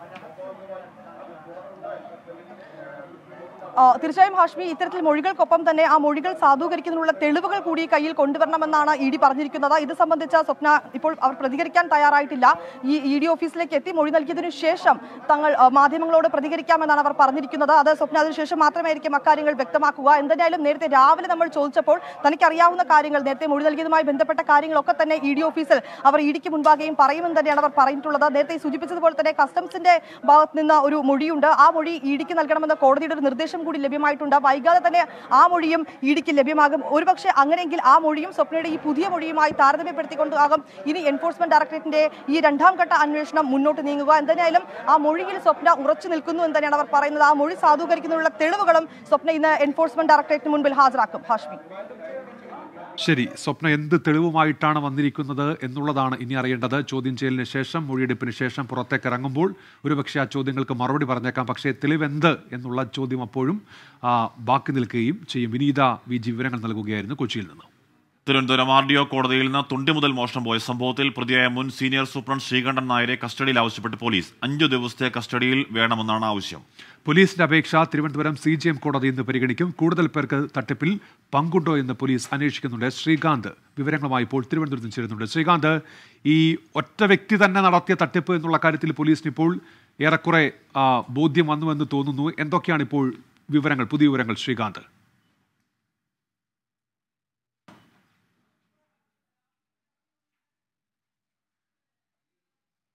ട്രഷറി തട്ടിപ്പുമായി ബന്ധപ്പെട്ട അന്വേഷണം ഇപ്പോൾ പുരോഗമിക്കുന്നു. 5 ദിവസത്തേക്ക് ഈ മുൻ സീനിയർ സൂപ്രണ്ടിനെ കസ്റ്റഡിയിൽ വേണമെന്നുള്ള ആവശ്യമാണ് ഇപ്പോൾ പോലീസ് മുന്നോട്ട് വെക്കുന്നത്. ശ്രീകാന്ത് ചേരുന്നുണ്ട്. ശ്രീകാന്ത്, ഈ എന്തൊക്കെ കാര്യങ്ങളിൽ ഇനി തെളിവ് കിട്ടേണ്ടതുണ്ട് അന്വേഷണ സംഘത്തിന്? ഇപ്പോൾ കസ്റ്റഡി ആവശ്യം മുന്നോട്ട് വെക്കുന്നുണ്ടല്ലോ, വിവരങ്ങൾ എന്തൊക്കെയാണ് ശ്രീകാന്ത്? 5 ദിവസത്തെ കസ്റ്റഡിയാണ് നിലവിലിപ്പോൾ പോലീസ് ആവശ്യപ്പെട്ടിട്ടുള്ളത്. അതായത് കൂടെ ഈ നിലവിലിപ്പോൾ അറസ്റ്റിലായിട്ടുള്ള മുൻ സീനിയർ സൂപ്രണ്ടിനൊപ്പം മറ്റാരെങ്കിലും പ്രതികളായിട്ടുണ്ടോ എന്നുള്ളതാണ് നിലവിലിപ്പോൾ അന്വേഷണം നടത്തുന്നത്. അതായത് കഴിഞ്ഞ ദിവസം 20 പവൻ സ്വർണം ഇദ്ദേഹം മറ്റ് സ്വകാര്യ ധനകാര്യ സ്ഥാപനങ്ങളിൽ നിന്നുമൊക്കെ കണ്ടെത്തിയിരുന്നു. ഇദ്ദേഹത്തിനൊപ്പം മറ്റാരെങ്കിലും ഉണ്ടോ എന്നുള്ളതാണ് ഇനി പോലീസിന് അറിയേണ്ടത്. അതിനുവേണ്ടിയുള്ള ശ്രമമാണ് പോലീസ് നടത്തുന്നത്. ഏതായാലും കോടതിയുടെ തിരുവനന്തപുരം CJM കോടതിയുടെ മുന്നിലാണ് ഇദ്ദേഹത്തെ കസ്റ്റഡിയിൽ വേണം എന്നുള്ള അപേക്ഷ. അല്പസമയത്തിനകം കോടതിയുടെ മുന്നിലാണ് ഇദ്ദേഹത്തെ കസ്റ്റഡിയിൽ വേണം എന്നുള്ള അപേക്ഷ. അല്പസമയത്തിനകം കോടതി പരിഗണിക്കും. ശേഷമായിരിക്കും ഇദ്ദേഹത്തെ കസ്റ്റഡിയിൽ വിട്ടു നൽകുക. എന്തായാലും പോലീസ് വിശ്വസിക്കുന്നത് കസ്റ്റഡിയിൽ കിട്ടും എന്നുള്ളത് തന്നെയാണ്. അതിനുശേഷം കൂടുതൽ തെളിവെടുപ്പ് നടത്തും. 110 പവൻ സ്വർണ്ണമാണ് നിലവിൽ കാണാതായിരിക്കുന്നത്. 20 പവൻ മാത്രമേ കണ്ടെത്തിയിട്ടുള്ളൂ. ബാക്കി കിട്ടുക എന്നുള്ളത് എന്തായാലും ഈ കേസ് മുന്നോട്ട് പോകുന്നതിന് അത്യന്താപേക്ഷിതമാണ്. മറ്റൊരു കാര്യം കൂടി ഇക്കാര്യത്തിലുണ്ട്. അതായത് ഇദ്ദേഹത്തിന്റെ പെൻഷൻ ആനുകൂല്യങ്ങൾ തടഞ്ഞു വെക്കുന്നതിന് വേണ്ടി റവന്യൂ വകുപ്പ് നീക്കം ആരംഭിച്ചിട്ടുണ്ട്. കേസിൽ പ്രതിയായതിനെ തുടർന്നാണ് നിലവിൽ പെൻഷൻ ആനുകൂല്യങ്ങൾ തടഞ്ഞു വെക്കാൻ തീരുമാനിച്ചിട്ടുള്ളത്. ശരി, ശ്രീകാന്ത് വിവരങ്ങൾ നൽകുകയായിരുന്നു തിരുവനന്തപുരത്ത്. പയ്യന്നൂർ ഫണ്ട് തട്ടിപ്പ് വിവാദത്തിൽ വീണ്ടും അനുനയ നീക്കവുമായി CPIM. പൊളിറ്റ് ബ്യൂറോ അംഗം A. വിജയരാഘവൻ മുൻ ഏരിയ സെക്രട്ടറി V. കുഞ്ഞികൃഷ്ണനുമായി കൂടിക്കാഴ്ച നടത്തും. അതേസമയം വിവാദങ്ങൾ തണുപ്പിക്കാൻ പ്രാദേശിക ഘടകങ്ങളിൽ വിശദമായ കണക്ക് അവതരിപ്പിക്കാൻ ഒരുങ്ങുകയാണ് CPIM. ഈ ആഴ്ച ചേരുന്ന സംസ്ഥാന സമിതി വിഷയം ചർച്ച ചെയ്യും. വിവാദം കൈകാര്യം ചെയ്യുന്നതിൽ നേതാക്കൾക്ക് സംഘടനാ വീഴ്ച ഉണ്ടായെന്നാണ് നേതൃത്വത്തിന്റെ വിലയിരുത്തൽ. സജോ ദേവസ്യ വിവരങ്ങളുമായി ചേരുന്നു. സജോ, ഈ ഏരിയ സെക്രട്ടറി അത്തരത്തിൽ ചെയ്യാത്തൊരു കുറ്റത്തിന് നിർവീര്യനായി പോകുന്നത്, പാർട്ടി പൊതുപ്രവർത്തനം അവസാനിപ്പിക്കുന്നത് സംഘടനയ്ക്ക് വലിയ ക്ഷീണമുണ്ടാക്കും എന്ന തിരിച്ചറിവിലാണോ ഈ ഭീമമായ അനുനയ നീക്കങ്ങൾ? സജോ.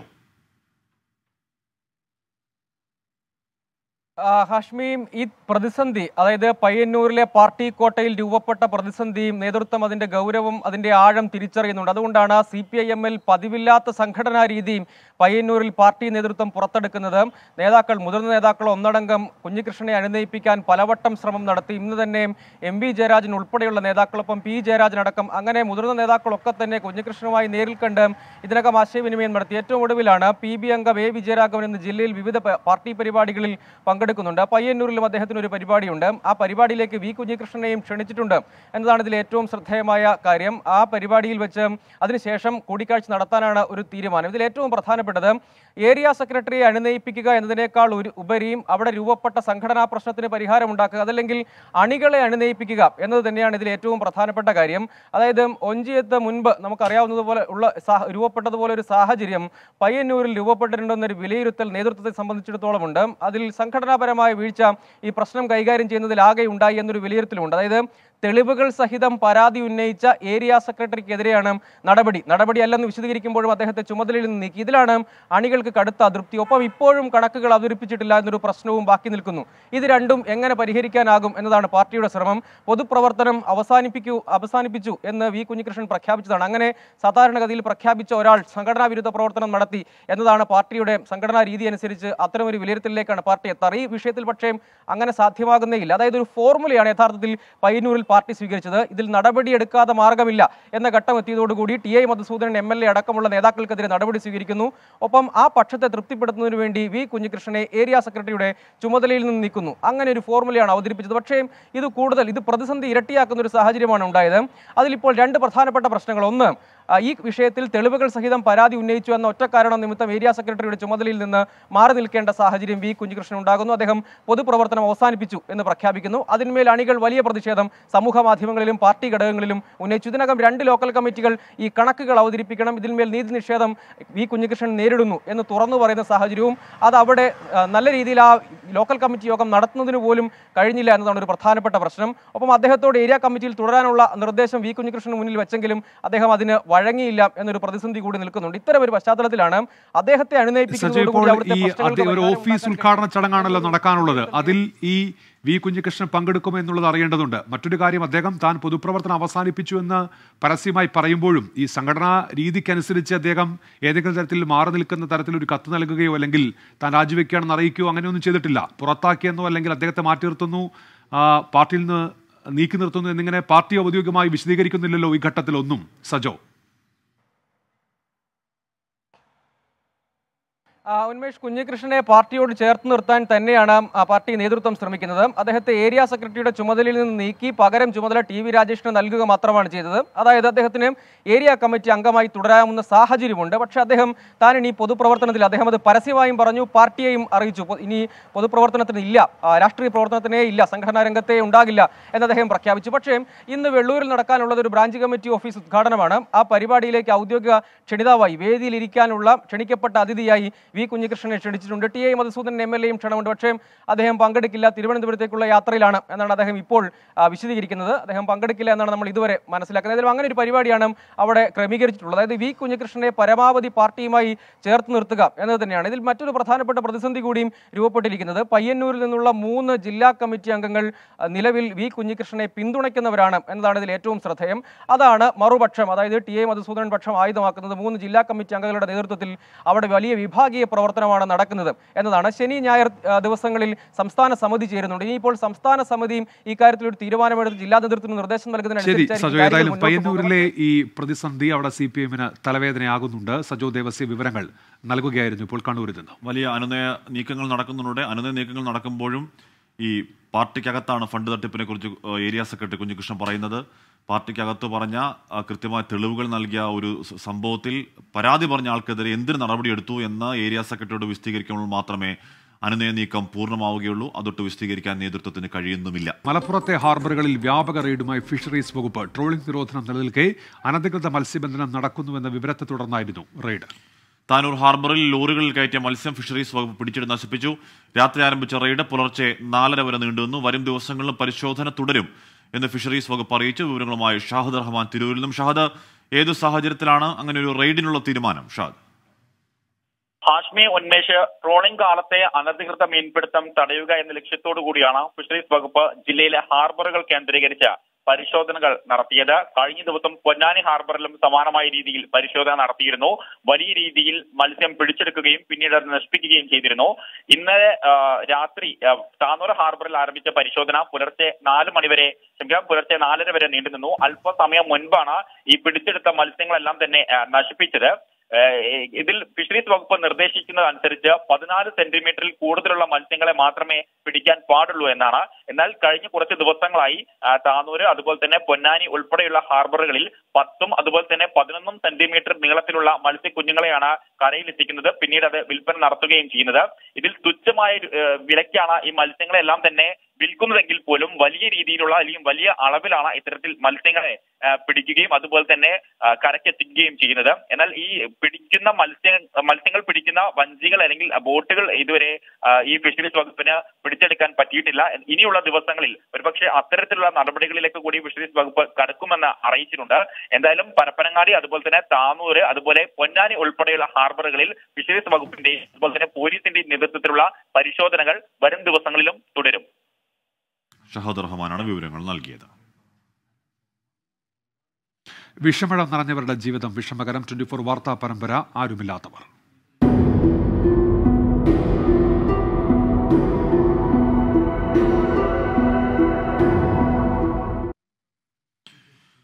എൻഡോസൾഫാൻ ദുരിതബാധിതർക്കായി സത്യസായി ട്രസ്റ്റ് നിർമ്മിച്ച വീടുകൾ ഉടൻ കൈമാറും. റോഡ്, വൈദ്യുതി ഉൾപ്പെടെ നിലനിന്നിരുന്ന തടസ്സങ്ങൾ പരിഹരിച്ചു എന്ന് കാസർഗോഡ് ജില്ലാ കളക്ടർ 24-നോട് പറഞ്ഞു. അനുബന്ധ പ്രവർത്തികൾ പൂർത്തീകരിക്കാൻ തദ്ദേശ സ്ഥാപനങ്ങൾക്ക് ചുമതലയും നൽകി. അർഹരായി തെരഞ്ഞെടുക്കപ്പെട്ടവർക്ക് ഈ മാസം 24-ന് താക്കോൽ കൈമാറുമെന്ന് ജില്ലാ കളക്ടർ ഭണ്ഡാരി സ്വാഗത് രൺവീർ ചന്ദ് 24-നോട് പറഞ്ഞു. 24 വാർത്തയെ തുടർന്നാണ് അതിവേഗ നടപടി. പിന്നെ ആപ്ലിക്കേഷൻസ് നമുക്ക് കിട്ടിയിട്ടുണ്ട്. 16 റിപ്പോർട്ട്സ് ഇതുവരെ ലഭിക്കാൻ ബാക്കിയുണ്ട്. നിലവിൽ പ്രോബ്ലംസ് ഇല്ല. റോഡ് ടെൻഡറായി KSCB പൈസ കൊടുത്തിട്ടുണ്ട്. സോ ഇപ്പോൾ പ്രോബ്ലംസ് ഇല്ല. ഞാൻ വായിച്ചിരുന്നു ആ അഗ്രിമെൻറ്റ്. സോ ആദ്യം സൈറ്റ് ട്രസ്റ്റ് തന്നെ നിർമ്മിക്കും എന്നായിരുന്നു. ആ നിർമ്മാണത്തിൽ KSCB electricity connection water included ആയിരുന്നു. പക്ഷേ സൈറ്റ് ട്രസ്റ്റിൻ്റെ അഭിപ്രായം വേറെയാണ്. സൈറ്റ് ട്രസ്റ്റിൻ്റെ പെർസെപ്ഷൻ ഇതാണ് that electricity and water were not their issues, road was not their issue. പക്ഷേ ഒരു ബിൽഡിംഗ് നിർമ്മിക്കുമ്പോൾ അവിടെ റോഡ് ഉണ്ടോ ഇല്ലയോ, ഇലക്ട്രിസിറ്റി കണക്ഷൻ ഉണ്ടോ ഇല്ലയോ അതും നോക്കണം. സോ വീടുകൾ എപ്പോഴത്തേക്ക് കൈമാറാൻ സാധിക്കും? ഏകദേശം 24-ാം തീയതി തന്നെ അത് ഡ്രോ ചെയ്തിട്ട് എല്ലാവർക്കും വിതരണം ചെയ്യാം. കാസർഗോഡ് അരുൺ പൂപ്പറമ്പയാണ് വിവരങ്ങളുമായി ചേരുക. അരുൺ, നമ്മുടെ വാർത്ത അത് ഫലപ്രദമാകുന്നു എന്നറിയുന്നതിൽ വലിയ സന്തോഷം. എത്ര പേർക്കാണ് ഈ സത്യസായി ട്രസ്റ്റിന്റെ വീടുകൾ പ്രയോജനപ്പെടുക? അരുൺ. ഹാഷ്മി, ഒടുവിൽ ഒരു ആശ്വാസകരമായ നടപടി ജില്ലാ ഭരണകൂടത്തിന്റെ ഭാഗത്തുനിന്നുണ്ടാവുകയാണ്. സത്യസായി ട്രസ്റ്റ് എൻഡോസൾഫാൻ ദുരിതബാധിതർക്കായി നിർമ്മിച്ചു നൽകിയ വീടുകൾ ഉടൻ കൈമാറുമെന്നതാണ് ജില്ലാ കളക്ടർ ഇതുമായി ബന്ധപ്പെട്ട് അറിയിച്ചത്. അതിലൊരു തീയതി കൂടി കളക്ടർ പറയുന്നുണ്ട്. ഈ മാസം 24-ാം തീയതി, അതായത് മറ്റന്നാൾ, ഈ നേരത്തെ തന്നെ തയ്യാറാക്കിയ അർഹരായവരുടെ പട്ടികയുണ്ട്. ഈ പട്ടികയിലുള്ളവർക്ക് ഈ വീടുകൾ കൈമാറുമെന്നതാണ് ജില്ലാ കളക്ടർ അറിയിക്കുന്നത്. അതുമായി ബന്ധപ്പെട്ട ഒരുക്കങ്ങളെല്ലാം പൂർത്തീകരിച്ചു എന്നതും അവർ എടുത്തു പറയുന്നുണ്ട്. പ്രധാനപ്പെട്ട കാര്യം എന്നുള്ളത്, ഇത് 5 വർഷമായി ഉപയോഗശൂന്യമായി കിടക്കുകയാണ്. സ്വാഭാവികമായും ഇതിന്റെ വാസയോഗ്യമാക്കുന്നതിന് വേണ്ടിയിട്ടുള്ള അനുബന്ധ പ്രവൃത്തികൾ ഉൾപ്പെടെ നടക്കേണ്ടതുണ്ട്. അതിനായി തദ്ദേശ സ്ഥാപനങ്ങളുടെ കൂടി ചുമതലപ്പെടുത്തിയിട്ടുണ്ട് എന്നാണ് ജില്ലാ കളക്ടർ അറിയിക്കുന്നത്.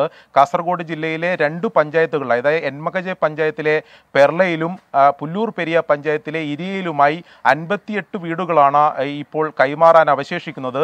ഈ 58 വീടുകളും കൈമാറുന്നതിന് വേണ്ടിയിട്ടുള്ള നടപടിയാണ് ഇപ്പോൾ ജില്ലാ ഭരണകൂടം അതിവേഗത്തിൽ സ്വീകരിച്ചു വരുന്നത്. അതായത് ഇതിൽ നേരത്തെ നിലനിന്നിരുന്ന സാങ്കേതികമായിട്ടുള്ള ചില തടസ്സങ്ങളുണ്ട്. വൈദ്യുതീകരണവും ഈ റോഡുമായി ബന്ധപ്പെട്ട പ്രശ്നങ്ങൾ, ജലലഭ്യതയുമായി ബന്ധപ്പെട്ടിട്ടുള്ള പ്രശ്നങ്ങളെല്ലാം പരിഹരിച്ചു വന്നതാണ് ഇപ്പോൾ ജില്ലാ ഭരണകൂടം അറിയിക്കുന്നത്. അതുകൊണ്ട് തന്നെ 24-ാം തീയതി ഇതിന്റെ താക്കോൽ കൈമാറും. എന്നാൽ വാസയോഗ്യമാക്കി ഇത് താമസം മാറുന്നതിന് വേണ്ടി, അതിന്റെ അനുബന്ധ പ്രവൃത്തികൾ പൂർത്തീകരിക്കുന്നതിന് വേണ്ടി അടിയന്തര നടപടി സ്വീകരിക്കാൻ ഇപ്പോൾ തദ്ദേശ സ്ഥാപനങ്ങൾക്ക് നിർദ്ദേശവും നൽകിയിട്ടുണ്ട്. 24 വാർത്താ പരമ്പര ആരംഭിച്ച ഘട്ടത്തിൽ തന്നെ, ആദ്യഘട്ടത്തിൽ തന്നെ നമ്മൾ റിപ്പോർട്ട് ചെയ്ത ഒരു വാർത്തയാണ് ഈ സത്യസായി ട്രസ്റ്റിന്റെ വീടുകൾ ഉപയോഗശൂന്യമായി കാട് പിടിച്ചു നശിക്കുന്നു എന്നത്.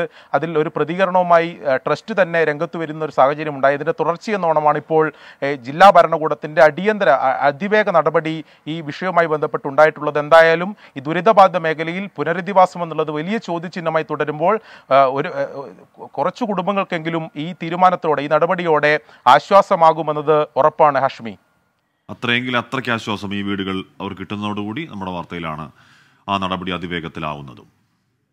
എൻഡോസൾഫാൻ ദുരിതബാധിതർക്കായി മാറി മാറി വന്ന സർക്കാരുകൾ പ്രഖ്യാപിച്ചത് പദ്ധതികളുടെ പെരുമഴയാണ്. എന്നാൽ അപൂർണമായതും നടപ്പിലാക്കാത്തതുമായുള്ള പ്രഖ്യാപനങ്ങളുടെ പരിണിത ഫലമാണ് കാസർഗോഡൻ ഗ്രാമങ്ങളിലെ ജീവിതങ്ങൾ ഇന്നും അനുഭവിക്കുന്നത്. 3 പതിറ്റാണ്ട് നീണ്ട ദുരിത ജീവിത കഥയിൽ ആദ്യം എഴുതി ചേർക്കേണ്ട ഭാഗമാണ് കടലാസുതാളുകളിൽ അന്ത്യവിശ്രമം കൊള്ളുന്ന സർക്കാർ പദ്ധതികൾ. 2010-ൽ ദേശീയ മനുഷ്യാവകാശ കമ്മീഷൻ നൽകിയ നിർദ്ദേശങ്ങളിൽ അടിയന്തര പ്രാധാന്യത്തോടെ നടപ്പിലാക്കണം എന്ന് പറഞ്ഞ നഷ്ടപരിഹാര വിതരണത്തിൽ നിന്ന് തന്നെ കഥ തുടങ്ങണം. 12 വർഷത്തിനിപ്പുറവും 3000-ത്തിലധികം ദുരിതബാധിതർ അവകാശത്തിനു വേണ്ടി ഭരണകൂടത്തിന് മുന്നിൽ യാചിക്കുകയാണ്. പുനരധിവാസം ഓൺലൈനിലായിരുന്നു തറക്കല്ലിട്ടത്. ഇതിന് ഞാൻ പോയിട്ടുണ്ടായിരുന്നു. അന്ന് ഇത് ചെയ്തുകൊണ്ട് പറഞ്ഞത് എന്ത് കൊടുത്താലും പകരമാവില്ല, അപ്പോൾ നമുക്ക് പറ്റാവുന്നതൊക്കെ ചെയ്യുന്നു എന്നാണ്. അപ്പോൾ ഇപ്പം 2 വർഷമായി അത് പറഞ്ഞിട്ട് തന്നെ ഒരു നടപടി അവിടെ കണ്ടിട്ടില്ലല്ലോ. പുനരധിവാസമൊക്കെ കുറേ വർഷങ്ങളായിട്ട് ഇങ്ങനെ കടലാസിൽ മാത്രമായിട്ടുള്ളത്. സൂപ്പർ സ്പെഷ്യാലിറ്റി ചികിത്സ, സമഗ്ര പുനരധിവാസ ഗ്രാമം പദ്ധതി, ആശ്വാസകിരണം പദ്ധതി, സ്നേഹസാന്ത്വനം, വിദ്യാഭ്യാസ സ്കോളർഷിപ്പ്, ഇങ്ങനെ നീളുന്നു നടപ്പിലാകാത്ത പ്രഖ്യാപനങ്ങളുടെ പട്ടിക. നമുക്ക് പറയാം, ധാരാളം പദ്ധതികൾ വന്നിട്ടുണ്ട്. ചിലതൊക്കെ അപൂർണമാണ്. പലപ്പോഴും അതിനോട് വളരെ ജാഗ്രതയോടെ അത് മുന്നോട്ട് പോകുന്ന ഒരു സ്ഥിതി വന്നില്ല. അതിൻ്റെ പ്രത്യാഘാതങ്ങളെ പരിഹരിക്കാൻ ഏതുതരം ആശുപത്രി, ഇങ്ങനെയുള്ള ഒരുപാട് പ്രശ്നങ്ങളുണ്ടല്ലോ, അതൊന്നും തന്നെ ചർച്ചാ വിഷയമല്ല. പിന്നെ ഇവർക്ക് എന്താണ് കൊടുക്കേണ്ടത് എന്നതിനെക്കുറിച്ചും അത്ര ഡീറ്റെയിൽഡ് ആയിട്ടുള്ളൊരു പഠനമൊന്നും നടന്നിട്ടില്ല. ജീവിതം തന്നെ ശാപമായി മാറിയ ഒരു ജനതയ്ക്ക് മുന്നിൽ ഉയരുന്ന കൈകളെല്ലാം താങ്ങായി തോന്നിയേക്കാം. പ്രതീക്ഷകൾ അവസാനിപ്പിക്കാതെ കാത്തിരിക്കുന്നവർക്ക് മുന്നിൽ ഇനിയും അവഗണനയുടെ ഫയലുകൾ തുറക്കരുത്. സർക്കാർ പ്രഖ്യാപിച്ച 20-ലധികം പദ്ധതികൾ നടപ്പിലാക്കിയാൽ തന്നെ ഇവരുടെ ജീവിതം കൂടുതൽ മെച്ചപ്പെടും. എന്നാൽ കടലാസുതാളുകളിൽ ഒതുങ്ങിയ വാഗ്ദാനങ്ങൾക്കായി ഇനിയും എത്ര കാലം ഇവർ കാത്തിരിക്കണം? ക്യാമറമാൻ പ്രവീൺ ധർമ്മശാലക്കൊപ്പം അരുൺ പൂപ്പറമ്പ, 24 കാസർഗോഡ്. RSS പരിപാടിയിൽ പങ്കെടുത്തതിൽ വിശദീകരണവുമായി മുസ്ലിം ലീഗ് നേതാവ് KN ഖാദർ. സാംസ്കാരിക പരിപാടി ആയതിനാലാണ് പങ്കെടുത്തതെന്നും മതസൗഹാർദ്ദത്തെക്കുറിച്ച് മാത്രമാണ് പരിപാടിയിൽ ഉടനീളം സംസാരിച്ചതെന്നും ഖാദർ പറയുന്നു. ഒരു പരിപാടിയിൽ ഞാൻ പങ്കെടുത്തിട്ടില്ല. RSSകാരുടെ ഒരു പരിപാടി ഉണ്ടായിരുന്നില്ല. സ്നേഹബോധി എന്ന് പറയുന്ന ഒരു പരിപാടി, ഒരു ബുദ്ധമത പ്രതിമ അനാച്ഛാദനം ചെയ്യുന്ന പരിപാടിയായിരുന്നു. ആ പരിപാടിയിൽ ആ കടമ നിർവഹിച്ചത് രഞ്ജി പണിക്കർ എന്ന് പറയുന്ന സിനിമക്കാരനാണ്. ഞാനതൊരു ആശംസാ പ്രാസംഗനായിരുന്നു. പിന്നെ ആർട്ടിസ്റ്റ് മദനൻ മാതൃഭൂമിയിൽ ജോലി ചെയ്യുന്ന ആളുണ്ടായിരുന്നു. ഈ സംഭവം ഒരു RSS പരിപാടി അല്ല. RSSകാരെന്നെ വിളിച്ചിട്ടില്ല. RSSകാരിങ്ങനെ ഒരു പരിപാടി സംഘടിപ്പിച്ചിട്ടില്ല. MK മുനീർ സംസാരിക്കുന്നുണ്ട് ഈ വിഷയത്തിൽ. അദ്ദേഹത്തിന്റെ വാക്കുകളിലേക്ക്. അനുമതി വാങ്ങിയതായിട്ട് എൻ്റെ ശ്രദ്ധയിലില്ല. ഞങ്ങളുടെ ഉന്നതാധികാര സമിതിയിൽ അനുമതി വാങ്ങിയിട്ടില്ല. RSS എന്ന് പറയുന്നത് ഞങ്ങൾ ഒരു ഭാഗത്ത് RSSനെ നേരിട്ടുകൊണ്ടിരിക്കുകയല്ലേ. ഞങ്ങളുടെ ഏറ്റവും വലിയ പ്രശ്നം RSS SDPI സംഘർഷം അവർ പരസ്പര പൂരകമാണ്. SDPIയും RSSും രാജ്യത്തിന് അപകടമാണ് എന്ന് വിശ്വസിക്കുന്നവരാണ് നമ്മൾ. അതാണ് മുസ്ലിം ലീഗിൻ്റെ നയം.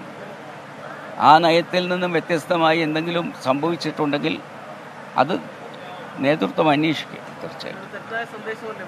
അല്ലാതെ ഞാൻ പറയുന്നത് അദ്ദേഹത്തിൻ്റെ വിശദീകരണം കിട്ടിയ ശേഷം മാത്രമേ അത് സംബന്ധിച്ച് പൂർണ്ണമായി എനിക്ക് പറയാൻ പറ്റൂ. പക്ഷേ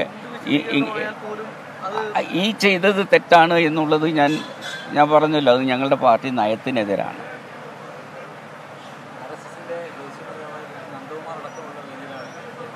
അതാണ് ഞാൻ പറഞ്ഞത്, ലീഗ് നയത്തിനെതിരാണ് ഇതിൽ സംബന്ധിച്ചത്. അത് പക്ഷേ വളരെ ഗൗരവമായി പാർട്ടി ചർച്ച ചെയ്യും. ഇനി അദ്ദേഹത്തിന് പാർട്ടിക്ക് മുന്നിൽ എന്തെങ്കിലും പറയാനുണ്ടെങ്കിൽ അതിനുള്ള അവസരം ഉണ്ടാക്കി കൊടുക്കും. അതിൻ്റെ പാർട്ടി പാർട്ടി കൂടിയിരുന്ന് ആലോചിക്കാതെ പാർട്ടിയുടെ വികാരം എനിക്ക് പറയാൻ പറ്റില്ല. ഞാൻ എൻ്റെ വ്യക്തിപരമായ കാര്യമാണ് പറഞ്ഞത്, അത് ശരിയല്ല എന്ന്. ശരി, ഇപ്പോൾ MK മുനീറാണ് പ്രതികരിച്ച അദ്ദേഹം RSS വേദിയിൽ KN ഖാദർ എത്തിയതുമായി ബന്ധപ്പെട്ട നിലപാട് വിശദീകരിക്കുകയായിരുന്നു. പാർട്ടിക്ക് അക്കാര്യത്തിൽ അതൃപ്തി ഉണ്ട് എന്നാണ് MK മുനീറിന്റെ വാക്കുകളിൽ നിന്ന് വ്യക്തമാകുന്നത്. ദീപക് മലയമ്മ കൂടി വയനാട്ടിൽ നിന്ന് വിവരങ്ങൾ ചേർന്നു. ദീപക്, ഈ ലീഗ് നേതൃത്വം എങ്ങനെയാണ് ഇതിനെ കാണുന്നത് ഇപ്പോൾ KN ഖാദർ നിലപാട് വിശദീകരിക്കുമ്പോഴും? ഉന്മേഷ, അല്പം മുൻപ് നമ്മൾ MC മൈൻ ഹാജിയുമായി എന്തായാലും KN ഖാദറിനെ പൂർണ്ണമായി തള്ളുന്നു ലീഗ് നേതൃത്വം എന്ന കാര്യത്തിൽ സംശയമില്ല. MK മുനീർ സംസാരിച്ചത് പാർട്ടി നയമല്ല, തെറ്റാണ് എന്ന് തന്നെ പറയാൻ കഴിയുന്നതിന്റെ പരിമിതമായ വാക്കുകൾ പറയുകയാണ്. ഇനി KN ഖാദറിന് എന്തെങ്കിലും പറയാനുണ്ടോ എന്ന് നോക്കാം. അതിനുശേഷം പാർട്ടി നടപടികളിലേക്കൊക്കെ പോകുമെന്നാണ് മനസ്സിലാക്കുന്നത്. നേരത്തെ മൈൻ ഹാജിയും സമാനമായ വാക്കുകളാണ് പറഞ്ഞത്. RSS വേദിയിൽ മുസ്ലിം ലീഗ് പങ്കെടുക്കാറില്ല, അത്തരം വേദികളിൽ വരുമ്പോൾ കൂടുതൽ ജാഗ്രത വേണമെന്നാണ് MC മൈൻ ഹാജി നേരത്തെ ദീപകിനോട് പറഞ്ഞത്. വേദിയായിട്ടാണ് അദ്ദേഹം വിശദീകരിച്ചത്. അങ്ങനെയുള്ള വേദികളിലൊക്കെ നമ്മൾ പോകാറുണ്ടല്ലോ. അത് RSS വേദി എന്നുള്ള ഒരു ചിന്ത ഇല്ല എന്ന് തന്നെയാണ് അദ്ദേഹം പറഞ്ഞത്. RSS വേദിയല്ല എന്ന് അദ്ദേഹം പറഞ്ഞിട്ടുണ്ട്. സമൂഹ മാധ്യമങ്ങളിൽ എന്ത് പറയുന്നു എന്നുള്ളതല്ല, അതിന്റെ സത്യാവസ്ഥ മനസ്സിലാക്കാൻ ഞാൻ പറഞ്ഞല്ലോ, പരിശോധന വേണം, പരിശോധിക്കും. അങ്ങനെ നിങ്ങൾ പറഞ്ഞതാണ് ശരിയെങ്കിൽ പാർട്ടി അത് ഗൗരവമായി കാണും. അതേസമയത്ത് അദ്ദേഹം ഒരു വിശദീകരണം നൽകിയിട്ടുണ്ട്. അത് പരിശോധിച്ച് അതിനെ സംബന്ധിച്ച് പരിശോധന നടക്കുന്നത് വരെ അദ്ദേഹത്തെ വിശ്വസിക്കും. അദ്ദേഹം ഞങ്ങളെ സഹപ്രവർത്തകനാണല്ലോ. ദീപക് മലയമ്മ തുടരുന്നത്. ദീപക്, എന്തായാലും KN ഖാദറിനോട് ലീഗ് നേതൃത്വത്തിന് ഒന്നാകെ കടുത്ത അതൃപ്തിയുണ്ട്. നടപടിയിലേക്ക് പോകുമോ എന്നതേ അറിയേണ്ടതുള്ളൂ അല്ലേ? ഹാഷ്മി, ഇന്ന് ഉച്ചയ്ക്ക് 12 മണിയോടുകൂടി സാദിഖ് അലി ശിഹാബ് തങ്ങൾ മാധ്യമങ്ങളെ കാണും എന്നുള്ളതാണ്. ഇന്ന് വയനാട്ടിൽ ലീഗ് നേതൃത്വം ഒന്നടങ്കം എത്തിയിട്ടുണ്ട്. ഇവിടെ നേതൃസംഗമം ഉൾപ്പെടെ ഇന്ന് വൈകുന്നേരം സംഘടിപ്പിക്കുകയും ചെയ്തിട്ടുണ്ട്. അതിന്റെ ഭാഗമായി മാധ്യമങ്ങളെ കാണുന്നുണ്ട്. ആ ഒരു ഘട്ടത്തിൽ തന്നെ എന്താണ് ഇതിൽ പ്രത്യക്ഷത്തിൽ ലീഗിന്റെ നിലപാട് എന്നുള്ളത് അറിയാൻ സാധിക്കും. നേരത്തെ മുനീർ പറഞ്ഞതുപോലെ അത്ര കടുപ്പിച്ച സ്വരത്തോടുകൂടി മൈൻ ഹാജി ഇന്ന് രാവിലെ സംസാരിച്ചിട്ടില്ല. അദ്ദേഹം പറഞ്ഞത് തങ്ങളുടെ സഹപ്രവർത്തകനാണ്, അദ്ദേഹത്തിന്റെ നിലവിലുള്ള വിശദീകരണത്തെ വിശ്വസിക്കുന്നു, അതിനപ്പുറത്തേക്ക് എന്തെങ്കിലും സത്യാവസ്ഥയുണ്ട് എങ്കിൽ അത് പാർട്ടി പരിശോധിക്കും. അത് അങ്ങനെ പരിശോധിക്കുമ്പോൾ ഒരു പിഴവ് കണ്ടെത്തുകയാണെങ്കിൽ അത് ഗൗരവതരമായി തന്നെ പരിഗണിക്കുമെന്നുള്ളതാണ്. ഒപ്പം തന്നെ ഇന്നലെ കെ.എൻ.എ. ഖാദർ വിശദീകരിച്ചത് ഈ ഒരു വിഷയത്തിൽ താൻ മതസൗഹാർദ്ദം ഊട്ടിയുറപ്പിക്കുന്ന തരത്തിലുള്ള കാര്യങ്ങൾ മാത്രമാണ് സംസാരിച്ചിട്ടുള്ളത്, മറ്റൊന്നും സംസാരിച്ചിട്ടില്ല. രഞ്ജി പണിക്കർ വിളിച്ചതനുസരിച്ചാണ് ചെന്നതെന്നെല്ലാം ഇന്നലെ കെ.എൻ.എ. ഖാദർ വിശദീകരിച്ചിട്ടുണ്ടായിരുന്നത്. ആ കാര്യത്തിൽ അദ്ദേഹത്തിന്റെ വാക്കുകളെ നിലവിൽ വിശ്വാസത്തിലെടുക്കുന്നു എന്നുള്ളതാണ് ചില നേതാക്കളുടെ സമീപനം. എന്നാൽ അതേസമയം തന്നെ ഈ RSSന്റെ ദേശീയ നേതാവ് ഉൾപ്പെടെ ഉള്ള വേദിയിൽ അവിടെ പൊന്നാട അണിയിക്കുന്ന അടക്കമുള്ള കാര്യങ്ങൾ നടന്നു. ആ വിഷയത്തിലൊക്കെ തന്നെ അതൃപ്തി അറിയിച്ചുകൊണ്ട് ലീഗിന്റെ അണികളും നേതൃത്വത്തിൽ തന്നെയുള്ള ചിലരും ഈ ഒരു ഘട്ടത്തിൽ തന്നെ രംഗത്തെത്തുകയും ചെയ്തിട്ടുണ്ട്. പൊതുവെ കെ.എൻ.എ. ഖാദറിന്റെ ഈ RSS വേദിയിലുള്ള പരിപാടിയിൽ അല്ലെങ്കിൽ RSS പരിപാടിയിൽ പങ്കെടുത്തതുമായി ബന്ധപ്പെട്ടുകൊണ്ട് വലിയ തരത്തിലുള്ള മുറുമുറുപ്പ് വിയോജിപ്പൊക്കെ പാർട്ടിക്കകത്ത് തന്നെ ഉയർന്നു വരുന്നുണ്ട്. ഇതിൽ ഇനി എന്താണ് നിലപാട് എന്നുള്ളത് അല്പസമയത്തിനകം തന്നെ നമുക്ക് സാദിഖ് അലി ശിഹാബ് തങ്ങളെ കാണുന്നതോടുകൂടി മനസ്സിലാക്കാനും സാധിക്കും. ദീപക്കാണ് വിവരങ്ങൾ നൽകിയത്. M.K. മുനീർ വ്യക്തമായി പറയുന്നു അത് പാർട്ടി നയത്തിനെതിരാണ്, അത് ഗുരുതരമാണ്. കെ.എൻ.എ. ഖാദറിന് പറയാനുള്ളത് കേൾക്കും, നടപടിയിലേക്ക് പോകുമോ എന്നുള്ളതേ അറിയാനുള്ളൂ. രാജ്യത്തെ കോവിഡ് കണക്കുകളിലേക്കാണ്. 12,000 പ്രതിദിന കേസുകൾ സ്ഥിരീകരിച്ചിരിക്കുന്നു. 12,000-ലേറെ 24 മണിക്കൂറിലെ 12,249 പേർക്കാണ് രോഗം സ്ഥിരീകരിച്ചത്. 13 മരണം റിപ്പോർട്ട് ചെയ്തിട്ടുണ്ട്. 3.94% നിലവിൽ ടെസ്റ്റ് പോസിറ്റിവിറ്റി നിരക്ക്. ലക്ഷ്മി സുരേഷ് ആണ് ചേരുന്ന വിവരങ്ങളുമായി. ലക്ഷ്മി, അല്പം ആശങ്കപ്പെട്ട് തുടങ്ങേണ്ട കണക്കാണെന്ന് തോന്നുന്നു ഈ വേവിൽ. തീർച്ചയായും ഹാഷ്മി, കഴിഞ്ഞ ദിവസങ്ങളിലൊക്കെ ഒരു ഗണ്യമായ കുറവ് കോവിഡ് കണക്കിൽ രേഖപ്പെടുത്തിയിരുന്നെങ്കിൽ ഇന്ന് വീണ്ടും അത് 12,000 കടന്നു എന്നത് ആശങ്ക ജനിപ്പിക്കുന്ന ഒരു കാര്യം തന്നെയാണ്. 24 മണിക്കൂറിനിടെ 12,249 പേർക്കാണ് കോവിഡ് സ്ഥിരീകരിച്ചത്. 13 പേർ മരിച്ചു.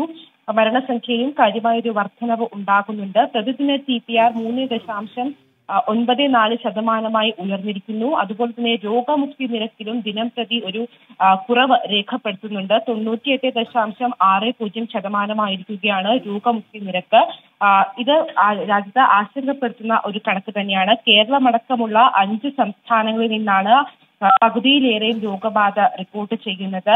കേരളമാണ് ഏറ്റവും കൂടുതൽ രോഗബാധിതരുള്ള സംസ്ഥാനം. അതിന് പിന്നാലെ മഹാരാഷ്ട്ര, ഹരിയാന, ഡൽഹി എന്നീ സംസ്ഥാനങ്ങളാണ് ഉള്ളത്. ഡൽഹിയിലേക്ക് വരികയാണെങ്കിൽ ഡൽഹിയിൽ 10% മുകളിലാണ് രോഗവ്യാപന നിരക്ക്. തുടർച്ചയായ ദിവസങ്ങളിലായി 1000-ന് മുകളിലാണ് പ്രതിദിന രോഗികളുടെ എണ്ണം. ഈ 10% മുകളിലായത്, രോഗവ്യാപന നിരക്ക് 10% മുകളിലായത് ഡൽഹി നിവാസികളെ സംബന്ധിച്ച് ഏറെ ആശങ്കപ്പെടുത്തുന്ന ഒരു സാഹചര്യം തന്നെയാണ്. ഡൽഹിയിൽ മാസ്ക് നിർബന്ധമാക്കിയിട്ടുണ്ട്. എന്നാൽ കാര്യമായ പരിശോധനകളൊന്നും എവിടെയും നടക്കുന്നില്ല എന്നതാണ് വാസ്തവം. പിഴ ഈടാക്കലൊന്നും നടക്കുന്നില്ല. ആളുകളുടെ ഭാഗത്തു നിന്നും ഉണ്ടാകുന്ന ഒരു അലംഭാവമാണ് ഇത്തരത്തിൽ രോഗവ്യാപനം ഉയരാൻ കാരണമാകുന്നത് എന്ന് തന്നെയാണ് ആരോഗ്യ മന്ത്രാലയം അറിയിക്കുന്നത്. ഏതായാലും വാക്സിനേഷൻ എല്ലാവരും സ്വീകരിക്കണം. കരുതൽ ഡോസ്. ശരി ലക്ഷ്മി, ഏതായാലും 12,000-ലേറെ പ്രതിദിന കോവിഡ് കേസുകളാണ് രാജ്യത്ത് സ്ഥിരീകരിച്ചിരിക്കുന്നത്. ലക്ഷ്മി സുരേഷ് ഡൽഹിയിൽ നിന്ന് വിവരങ്ങൾ നൽകുകയായിരുന്നു. സർക്കാർ ജീവനക്കാർക്കും പെൻഷൻകാർക്കുമുള്ള മെഡിക്കൽ ഇൻഷുറൻസ് പദ്ധതിയുടെ നടത്തിപ്പ് പ്രതിസന്ധിയിൽ കൊച്ചിയിലും തിരുവനന്തപുരത്തുമായി 20-ലേറെ ആശുപത്രികൾ പദ്ധതിയിൽ നിന്ന് വിട്ടുനിൽക്കുകയാണ്. ചികിത്സാ നിരക്ക് വർദ്ധിപ്പിക്കണമെന്ന ആശുപത്രികളുടെ ആവശ്യം അംഗീകരിക്കാൻ കഴിയില്ല എന്ന നിലപാടിലാണ് ഇൻഷുറൻസ് കമ്പനി. സർക്കാർ സഹായത്തോടെ പ്രവർത്തിക്കുന്ന ശ്രീചിത്ര ഇൻസ്റ്റിറ്റ്യൂട്ടും എതിർപ്പ് അറിയിച്ചിട്ടുണ്ട്. ശ്രീകാന്ത് തിരുവനന്തപുരത്ത് നിന്ന് വിവരങ്ങൾ ചേരുന്നു. ശ്രീകാന്ത്, പ്രതിസന്ധിയിലേക്ക് കാര്യങ്ങൾ എത്തുന്നു എന്നുള്ളതാണോ? നിലവിൽ മെഡിസെപ്പ് പദ്ധതിയിൽ ഓറിയന്റൽ ഇൻഷുറൻസ് കമ്പനി 30 ലക്ഷം ഗുണഭോക്താക്കൾക്കായി 3 ലക്ഷം രൂപയുടെ ചികിത്സാ സഹായമാണ് നൽകുന്നത്. അതായത് പദ്ധതിയിൽ ഇപ്പോൾ ലിസ്റ്റ് ചെയ്ത ആശുപത്രികൾ 162 എണ്ണം ഉണ്ടെങ്കിലും ഇതിന് സമ്മതം നൽകിയിട്ടുള്ളത് ആകെ 118 എണ്ണം മാത്രമാണ്. കൊച്ചിയിലും തിരുവനന്തപുരത്തുമുള്ള 20ഓളം സൂപ്പർ സ്പെഷ്യാലിറ്റി ആശുപത്രികൾ അടക്കം 44 ആശുപത്രികൾ പദ്ധതിയിൽ നിന്നും വിട്ടുനിൽക്കുന്നു. സർക്കാർ സഹായത്തോടെ പ്രവർത്തിക്കുന്ന ശ്രീചിത്ര ഇൻസ്റ്റിറ്റ്യൂട്ട് ഉൾപ്പെടെ ഇതിലുണ്ട് എന്നുള്ളതാണ് ഏറ്റവും പ്രധാനപ്പെട്ട കാര്യം. ചില രോഗങ്ങളുടെ ചികിത്സാ നിരക്ക് വർദ്ധിപ്പിക്കണമെന്നും അല്ലെങ്കിൽ വൻ നഷ്ടമുണ്ടാകുമെന്നുമാണ് ആശുപത്രികൾ വാദിക്കുന്നത്. പക്ഷേ ഒരു വിട്ടുവീഴ്ചയും ചെയ്യില്ല എന്ന നിലപാടിൽ ഇൻഷുറൻസ് കമ്പനിയും ഉറച്ചു നിൽക്കുന്നു. സർക്കാരിനെ സംബന്ധിച്ചിടത്തോളം ആശുപത്രികളുമായി ചർച്ച ആരംഭിച്ചിട്ടുണ്ട്.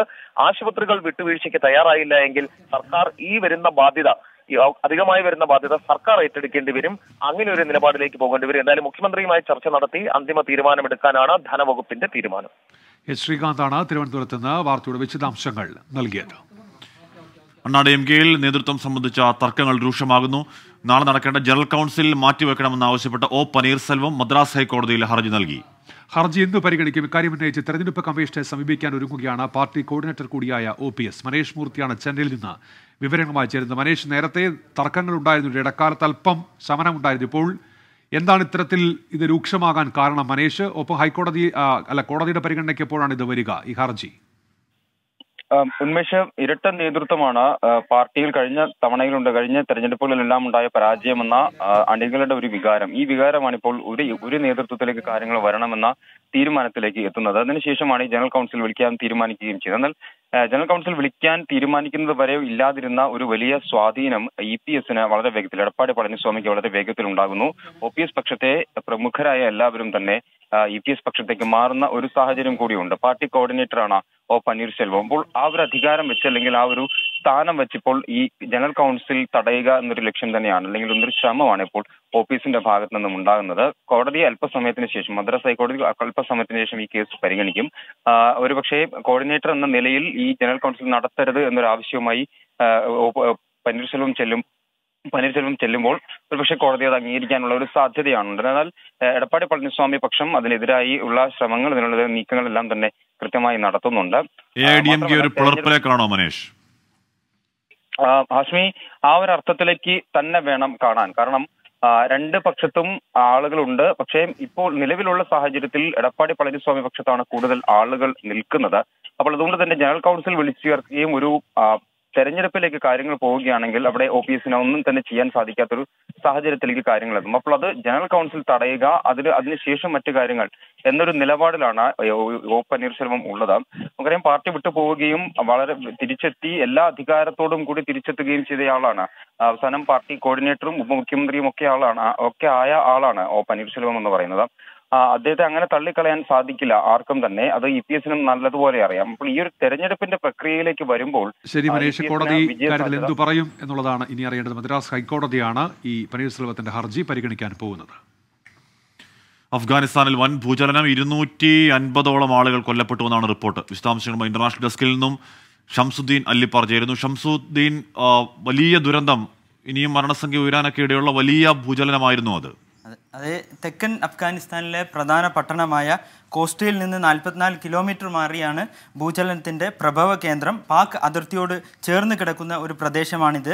റിക്ടർ സ്കെയിലിൽ 6.1 തീവ്രതയാണ് ഇപ്പോൾ ഭൂകമ്പത്തിന് രേഖപ്പെടുത്തിയതെന്നാണ് കണക്കുകൾ. അതോടൊപ്പം ഇന്ന് പുലർച്ചയോട് കൂടിയിട്ടാണ് ഇത്തരമൊരു ഭൂകമ്പം അവിടെ ഉണ്ടായിട്ടുള്ളത്. പ്രകമ്പനത്തിൽ ആ പ്രാത്തിക പ്രവിശ്യയിലാകെ വൻ നാശനഷ്ടങ്ങൾ ഉണ്ടായതായി റിപ്പോർട്ടുകളുണ്ട്. മരണം 250 കടക്കുമെന്നാണ് പ്രാദേശിക ഭരണകൂടങ്ങളെ ഉദ്ധരിച്ച് BBC അടക്കമുള്ള അന്താരാഷ്ട്ര മാധ്യമങ്ങൾ റിപ്പോർട്ട് ചെയ്യുന്നത്. ഈ ഭൂകമ്പത്തിൻ്റെ പ്രകമ്പനം 500 കിലോമീറ്ററോളം അനുഭവപ്പെട്ടതായും റിപ്പോർട്ടുകളുണ്ട്. പാകിസ്ഥാൻ ഇന്ത്യയുടെ വടക്ക് പടിഞ്ഞാറൻ മേഖലകളിലും തുടർ ചലനങ്ങൾ ഉണ്ടായതായി റിപ്പോർട്ടുകളുണ്ട്. അഫ്ഗാനിസ്ഥാൻ്റെ തലസ്ഥാനമായ കാബൂളിലും പാക് തലസ്ഥാനമായ ഇസ്ലാമാബാദിലും വലിയ ഭൂകമ്പം ഉണ്ടായതായും റിപ്പോർട്ടുകളുണ്ട്. ഇതിൻ്റെ എല്ലാം വിശദാംശങ്ങൾ വന്നുകൊണ്ടിരിക്കുന്നുള്ളൂ. ഈ നിലവിൽ ഭൂകമ്പം ഉണ്ടായ പ്രദേശം പർവ്വത നിരകളാൽ ചുറ്റപ്പെട്ടൊരു മേഖലയാണ്. അവിടെ രക്ഷാപ്രവർത്തനം ഏറെ ദുഷ്കരമാണ്. അതുകൊണ്ട് തന്നെ രക്ഷാപ്രവർത്തനങ്ങൾ പട്ടാളം അടക്കമുള്ള സംവിധാനങ്ങൾ അങ്ങോട്ട് എത്തുന്നേ ഉള്ളൂ. ഇതിൻ്റെ വിശദാംശങ്ങൾ ലഭിക്കാൻ ഇനിയും മണിക്കൂറുകൾ എടുക്കും. ശരി, ഏതായാലും വലിയ ദുരന്തമാണ് അഫ്ഗാനിസ്ഥാനിൽ ഉണ്ടായിരിക്കുന്നത്. റിക്ടർ സ്കെയിൽ 6.1 തീവ്രത രേഖപ്പെടുത്തിയ ഭൂചലനമാണ് ഉണ്ടായിരിക്കുന്നത്. 250-ലേറെ മരണം എന്നുള്ളതാണ് ഇപ്പോൾ പ്രാഥമികമായ വിവരം. ഷംസുദ്ദീൻ അല്ലിപ്പാറ വിവരങ്ങൾ നൽകുകയായിരുന്നു. മണിക്കൂറിൽ ഏറ്റവും പ്രധാനപ്പെട്ട വാർത്തകൾ പരിശോധിക്കുന്നു. Breaking house. മഹാരാഷ്ട്ര സർക്കാർ കൂടുതൽ പ്രതിസന്ധിയിലേക്ക്. 8 കോൺഗ്രസ് MLA-മാർ വിമതർക്കൊപ്പം ചേരുമെന്നാണ് റിപ്പോർട്ടുകൾ. ഏക്നാഥ് ഷിൻഡെയോട് ഇന്ന് രാവിലെയും സംസാരിച്ചുവെന്ന് മുതിർന്ന നേതാവ് സഞ്ജയ് റൌട്ട് അറിയിച്ചു. അതേസമയം മഹാരാഷ്ട്രയിൽ ഭൂരിപക്ഷമില്ലെങ്കിൽ രാജി മതി എന്ന നിലപാടിലാണ് കോൺഗ്രസ്. ശിവസേനയെയും NCPയെയും കോൺഗ്രസ് ഇക്കാര്യം അറിയിച്ചു. വിശ്വാസ വോട്ടെടുപ്പ് നടന്നാൽ കൂടുതൽ നഷ്ടം ഉണ്ടാകും എന്നുള്ള വിലയിരുത്തലിലാണ് കോൺഗ്രസ് ഇപ്പോൾ ഉള്ളത്. മഹാരാഷ്ട്രയിലെ പ്രതിസന്ധി Shiv Sena അതിജീവിക്കുമെന്ന് AICC general secretary KC Venugopal പ്രതികരിച്ചു. കോൺഗ്രസ് MLA-മാരുടെ കാര്യത്തിൽ ആശങ്കയില്ലെന്നും ഇന്നത്തെ യോഗത്തിൽ ഒരാളൊഴികെ എല്ലാവരും പങ്കെടുത്തുവെന്നും KC വേണുഗോപാൽ പറഞ്ഞു. അതിനിടെ അസമിലുള്ള ശിവസേന വിമത MLA-മാർ ഏക്നാഥ് ഷിൻഡെയ്ക്ക് പിന്തുണ ഒപ്പിട്ട് നൽകി. സർക്കാരിനെ അട്ടിമറിക്കാനുള്ള ഇപ്പം മൂന്നാമത്തെ നീക്കമാണ്, ഏറ്റവും ബീഭത്സമായ നീക്കമാണ് BJP നടത്തിക്കൊണ്ടിരിക്കുന്നത്. അത് ശിവസേനയെ വളർത്തിയെടുത്ത് ആ മഹാരാഷ്ട്ര സർക്കാരിനെ അട്ടിമറിക്കാൻ ശ്രമം നടത്തുന്നത്. ശിവസേനയെ അതിനെ അതിജീവിക്കുന്നതാണ് ഞങ്ങൾ പ്രതീക്ഷിക്കുന്നത്. കോൺഗ്രസിൻ്റെ MLA മാർ 43 പേര് ഇന്ന് രാവിലത്തെ മീറ്റിംഗിൽ ഉണ്ടായിരുന്നല്ലോ. ഞങ്ങൾ 44 MLA മാരുള്ളത്, 43 പേരുണ്ടായിരുന്നു. ഒരാൾ വിദേശത്ത് പോയിരിക്കുകയാണ്, വിജയ് വരട്ടിവാർ മന്ത്രി. അദ്ദേഹത്തോട് തിരിച്ചു വരാൻ ആവശ്യപ്പെട്ടിട്ടുണ്ട്. ബൽറാം നെടുങ്ങാടി, മാർ രാധാകൃഷ്ണൻ വിവരങ്ങളുമായുണ്ട്. ബൽറാം, ശിവസേന അതിജീവിക്കുമെന്ന് ആത്മവിശ്വാസം പ്രകടിപ്പിക്കുന്നുണ്ട് KC വേണുഗോപാൽ. ആത്മവിശ്വാസം മാത്രമായി നിൽക്കാനല്ലേ ഇടയുള്ളൂ? ഏതെങ്കിലും ഒരു തിരിച്ചുവരവിന് ഉദ്ധവിന് മുന്നിൽ വഴിയുണ്ടോ ബൽറാം? ഇത് ഒരു ആത്മവിശ്വാസം മാത്രമായി നിൽക്കാനുള്ള സാഹചര്യം തന്നെയാണ് നിലവിലുള്ളത്. കാരണം ശിവസേന ഈ ആത്മവിശ്വാസം ഇപ്പോൾ പ്രകടിപ്പിക്കുന്നില്ല എന്നുള്ളതാണ് ശിവസേന വക്താവ് സഞ്ജയ് റാവത്തിന്റെ വാക്കുകളിൽ വ്യക്തമാക്കുന്നത്. ഇന്ന് രാവിലെ വരെ കടുത്ത ആത്മവിശ്വാസം പ്രകടിപ്പിച്ചിരുന്ന റാവത്ത് ഏതാനും നിമിഷം മുൻപ് അദ്ദേഹം ട്വിറ്ററിലൂടെ അറിയിച്ചിരിക്കുന്നത് മഹാരാഷ്ട്രയിലെ രാഷ്ട്രീയ നീക്കങ്ങൾ സർക്കാർ അതായത് നിയമസഭ പിരിച്ചുവിടാനുള്ള ഒരു സാഹചര്യത്തിലേക്കാണ് നീങ്ങുന്നത് എന്നാണ് അദ്ദേഹം തന്നെ തുറന്നു പറയുകയാണ് സാഹചര്യം. അതായത് വലിയ പ്രതിസന്ധി തന്നെ വിമത നീക്കം സർക്കാരിനെ ഉണ്ടാക്കിയിരിക്കുന്നു. അതുകൊണ്ട് തന്നെ സർക്കാരിന് മുന്നിൽ മറ്റു വഴിയില്ലാത്ത ഒരു സാഹചര്യം ഉടലെടുത്തിരിക്കുന്നു എന്ന് സഞ്ജയ് റാവത്ത് തന്നെ പറയുന്ന ഒരു ഘട്ടം എത്തിയിരിക്കുകയാണ്. എന്തായാലും കോൺഗ്രസ് നിലപാട് വ്യക്തമാക്കിയിരിക്കുന്നു. ഈ കാര്യത്തിൽ ഒരു അവിശ്വാസം കൊണ്ടുവരുന്നവരെ കാത്തിരിക്കണോ, അല്ലെങ്കിൽ ഉടൻ തന്നെ ഈ വിമതരുടെ ശക്തി തിരിച്ചറിഞ്ഞ് രാജി ഉൾപ്പെടെയുള്ള അല്ലെങ്കിൽ സർക്കാരിനെ പിരിച്ചുവിടുന്നത് ഉൾപ്പെടെയുള്ള നടപടികളിലേക്ക് കടക്കണോ എന്നതുമായി ബന്ധപ്പെട്ട്. എന്നാൽ സർക്കാർ ഇത് സഖ്യത്തിന്റെ ഒരു തീരുമാനമായി ഇന്ന് നടക്കുന്ന മന്ത്രിസഭാ യോഗത്തിൽ ഇക്കാര്യം ഉണ്ടാകും. അതിനോടൊപ്പം തന്നെ ശരത് പവാർ ഇന്ന് മുഖ്യമന്ത്രി ഉദ്ധവ് താക്കറെയുമായി കൂടിക്കാഴ്ച നടത്തിയേക്കുമെന്ന റിപ്പോർട്ടുകളുണ്ട്. ഈ കൂടിക്കാഴ്ചയും ഏറെ നിർണായകമായിരിക്കും മഹാസഖ്യത്തിന്റെ ഭാവി. അതോടൊപ്പം തന്നെ സർക്കാർ എപ്പോൾ തുടരണോ അല്ലെങ്കിൽ ഉടൻ എന്നത് ഉൾപ്പെടെയുള്ള കാര്യങ്ങളിൽ തീരുമാനം ഇന്ന് തന്നെ ഉണ്ടാകുമെന്നാണ് പ്രതീക്ഷിക്കേണ്ടത്.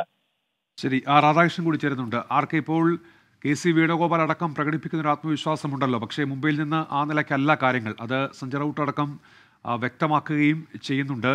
ഈ ഡൽഹിയിൽ ഇന്നലെ ശരത് പവാർ ഉണ്ടായിരുന്നു, അദ്ദേഹം മുംബൈയിലേക്ക് പോയി ചർച്ചകളൊക്കെ നേതൃത്വം നൽകുമെന്നും പറയുന്നുണ്ട്. അപ്പോഴും ഈ BJP ഇപ്പോൾ പ്രത്യക്ഷത്തിൽ ചിത്രത്തിലേക്ക് വന്നിട്ടില്ലല്ലോ. അവിടുത്തെ സംസ്ഥാന അധ്യക്ഷൻ പ്രതികരിക്കുന്നതിനപ്പുറത്തേക്ക് ഈ ദേവേന്ദ്ര ഫട്നാവിസ് ഇപ്പോൾ എന്തൊക്കെ നീക്കങ്ങൾ നടത്തുന്നുണ്ട്? ആർക്കെ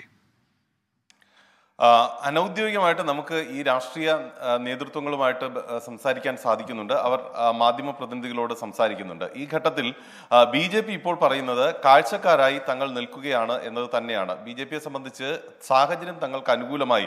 മുൻപ് അജിത് പവാറിനെ ഇറക്കി കഴിഞ്ഞ തവണ നടത്തിയ പരിശ്രമത്തിൽ നിന്ന് പഠിച്ച പാഠം ഉൾക്കൊണ്ട് BJP വളരെ ശ്രദ്ധയോടുകൂടി മുന്നോട്ട് പോയാൽ മതി എന്നുള്ള ഒരു തീരുമാനമാണ് കൈക്കൊണ്ടിട്ടുള്ളത്. അതുകൊണ്ട് ശിവസേനയിലെ വിമത MLA മാർ അവർ അവരുടെ റോളുകൾ ഭംഗിയായിട്ട് നിർവഹിക്കട്ടെ എന്ന നിർദ്ദേശം നൽകി പുറത്തിരുന്ന് കളി കാണുകയാണ് BJP. ദേവേന്ദ്ര ഫട്നാവിസ് BJPയുടെ മുതിർന്ന നേതാക്കളുമായി ചേർന്ന് മന്ത്രിസഭ രൂപീകരിക്കുന്നതുമായി ബന്ധപ്പെട്ടിട്ടുള്ള ചർച്ചകൾ സഹിതം അനൗദ്യോഗികമായിട്ട് അല്ലെങ്കിൽ രഹസ്യമായിട്ട് നടത്തുന്നുണ്ട്.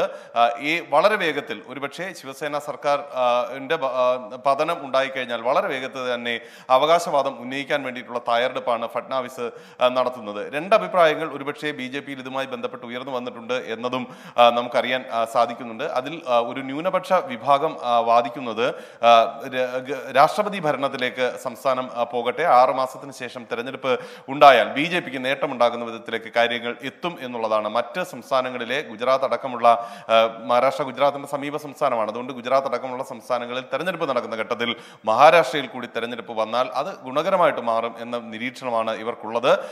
ഇതിന്റെ അടിസ്ഥാനത്തിലാണ് അത്തരം ഒരു ശുപാർശയുള്ളത്. പക്ഷേ ദേവേന്ദ്ര ഫട്നാവിസ് അടക്കമുള്ളവർ നിലവിലുള്ള സാഹചര്യത്തിൽ 2.5 വർഷം ഇനിയും കിട്ടും എന്ന ഒരു ധാരണയുടെ അടിസ്ഥാനത്തിൽ വളരെ വേഗം ഇത്തരത്തിലുള്ള ഒരു തീരുമാനത്തിലേക്ക് പോകേണ്ട, മറിച്ച് ഭൂരിപക്ഷം ഉറപ്പാക്കുന്ന വിധത്തിൽ ഈ ശിവസേനയിൽ നിന്ന് വരുന്ന വിമതരെ കൂടി ഉൾപ്പെടുത്തിക്കൊണ്ട് അവരിപ്പോൾ പറയുന്നത് BJPയുടെ ഭാഗമാകുന്ന വിധത്തിലേക്ക് അവരൊരു നിലപാട് സ്വീകരിക്കില്ല എന്ന ഒരു സൂചനയാണ് BJP നേതൃത്വത്തിന് നൽകിയിരിക്കുന്നത്.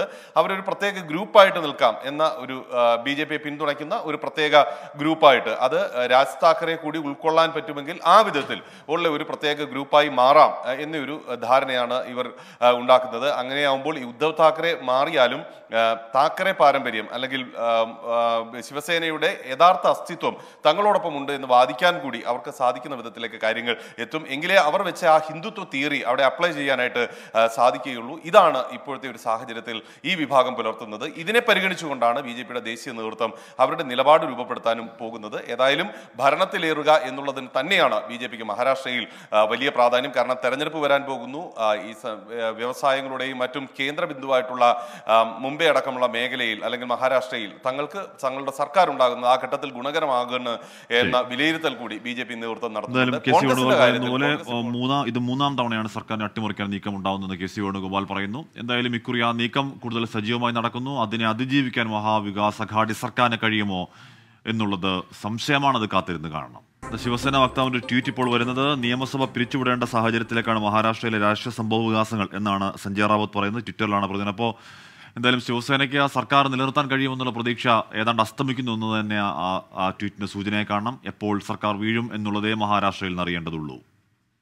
പാലക്കാട് മാനസിക വെല്ലുവിളി നേരിടുന്ന യുവാവിനെ ബാറ്റ് കൊണ്ട് അടിച്ച് കൊലപ്പെടുത്തിയ സംഭവത്തിന്റെ CCTV ദൃശ്യങ്ങൾ 24-ന്. സുഹൃത്തിനൊപ്പം ബൈക്കിലെത്തിയ പ്രതി ഫിറോസ് കൊല്ലപ്പെട്ട അനസിനെ മർദ്ദിക്കുന്നതാണ് ദൃശ്യങ്ങളിൽ.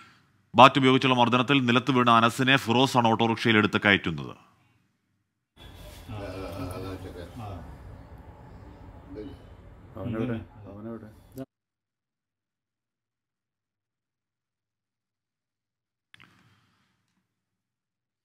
ലേഡീസ് ഹോസ്റ്റൽ പരിസരത്ത് മോശമായി പെരുമാറിയപ്പോഴാണ് അനസിനെ മർദ്ദിച്ചത് എന്ന് പോലീസ് കസ്റ്റഡിയിലുള്ള പ്രതി ഫിറോസ് മൊഴി നൽകി. ബാറ്റുകൊണ്ട് കൈക്കടിച്ചപ്പോൾ അബദ്ധത്തിൽ തലക്കടിയേറ്റെന്നും ഫിറോസ് പോലീസ് നൽകിയ മൊഴിയിൽ പറയുന്നുണ്ട്. കസ്റ്റഡിയിലുള്ള ഫിറോസിന്റെ അറസ്റ്റ് പോലീസ് ഉടൻ രേഖപ്പെടുത്തും. നിഖിൽ പരമേശാണ് വിവരങ്ങൾ മാറ്റുന്നത്. നിഖിൽ, ഈ അറിയാതെ ബാറ്റ് കൊണ്ട് കയ്യിൽ വെറുതെ ഒന്ന് അടിച്ചു എന്നൊന്നും പറയുന്നത് പോലല്ലോ ദൃശ്യങ്ങൾ കാണുന്നത് നല്ല മർദ്ദനമാണ്. തീർച്ചയായും ഹാഷ്മി, ഒരിക്കലും ആ വാദം നിലനിൽക്കില്ല. കാരണം ദൃശ്യങ്ങളിൽ നിന്ന് വ്യക്തമാണ് മനഃപൂർവ്വം മർദ്ദിക്കുക എന്നുള്ള ഇന്റൻഷനോട് കൂടി തന്നെ ബൈക്കിൽ ഫിറോസും സഹോദരനും വരുന്നു. ഈ രണ്ടുപേരും ഇപ്പോൾ ഞാനുള്ള ഈ ഫുട്പാത്തിലൂടെ നടന്നു വരികയായിരുന്നു അനസ്.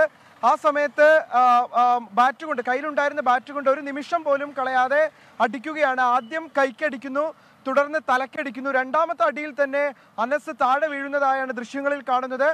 അല്പസമയം അവർ കാത്തിരുന്ന് പിന്നീട് വന്ന ഒരു ഓട്ടോറിക്ഷയിൽ ഇവിടെ നിന്ന് പാലക്കാട് ജില്ലാ ആശുപത്രിയിലേക്ക് അനസിനെ കൊണ്ടുപോവുകയാണ് ചെയ്തത്.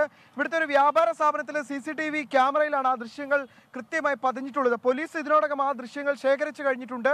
അതുകൊണ്ട് തന്നെ കസ്റ്റഡിയിലുള്ള ഫിറോസിന്റെ അറസ്റ്റ് അടക്കം ഇനി പെട്ടെന്നുണ്ടാകുമെന്നാണ് നമ്മൾ മനസ്സിലാക്കുന്നത്. കൃത്യമായി പറഞ്ഞാൽ ഇപ്പോൾ ഞാനുള്ള ഈ സ്ഥലത്ത് വെച്ചാണ് ഈ സംഭവം നടക്കുന്നത്.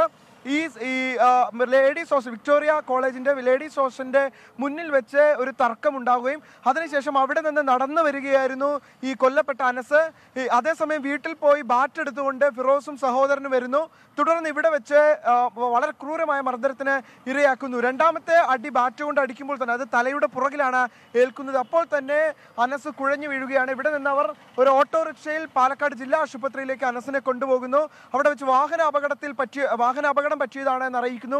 പെട്ടെന്ന് തന്നെ ചികിത്സ നൽകുകയാണ് അവർക്ക് അത്യാഹിത വിഭാഗത്തിൽ. പക്ഷേ വളരെ പെട്ടെന്ന് തന്നെ അനസ് മരണപ്പെടുന്നു. ഇതിന് പിന്നാലെയാണ് ഇത്തരത്തിലുള്ള ആശുപത്രി അധികൃതർക്ക് തന്നെ ഇക്കാര്യത്തിൽ സംശയം തോന്നുകയും അവർ പോലീസിൽ വിവരം അറിയിക്കുകയും ചെയ്തു.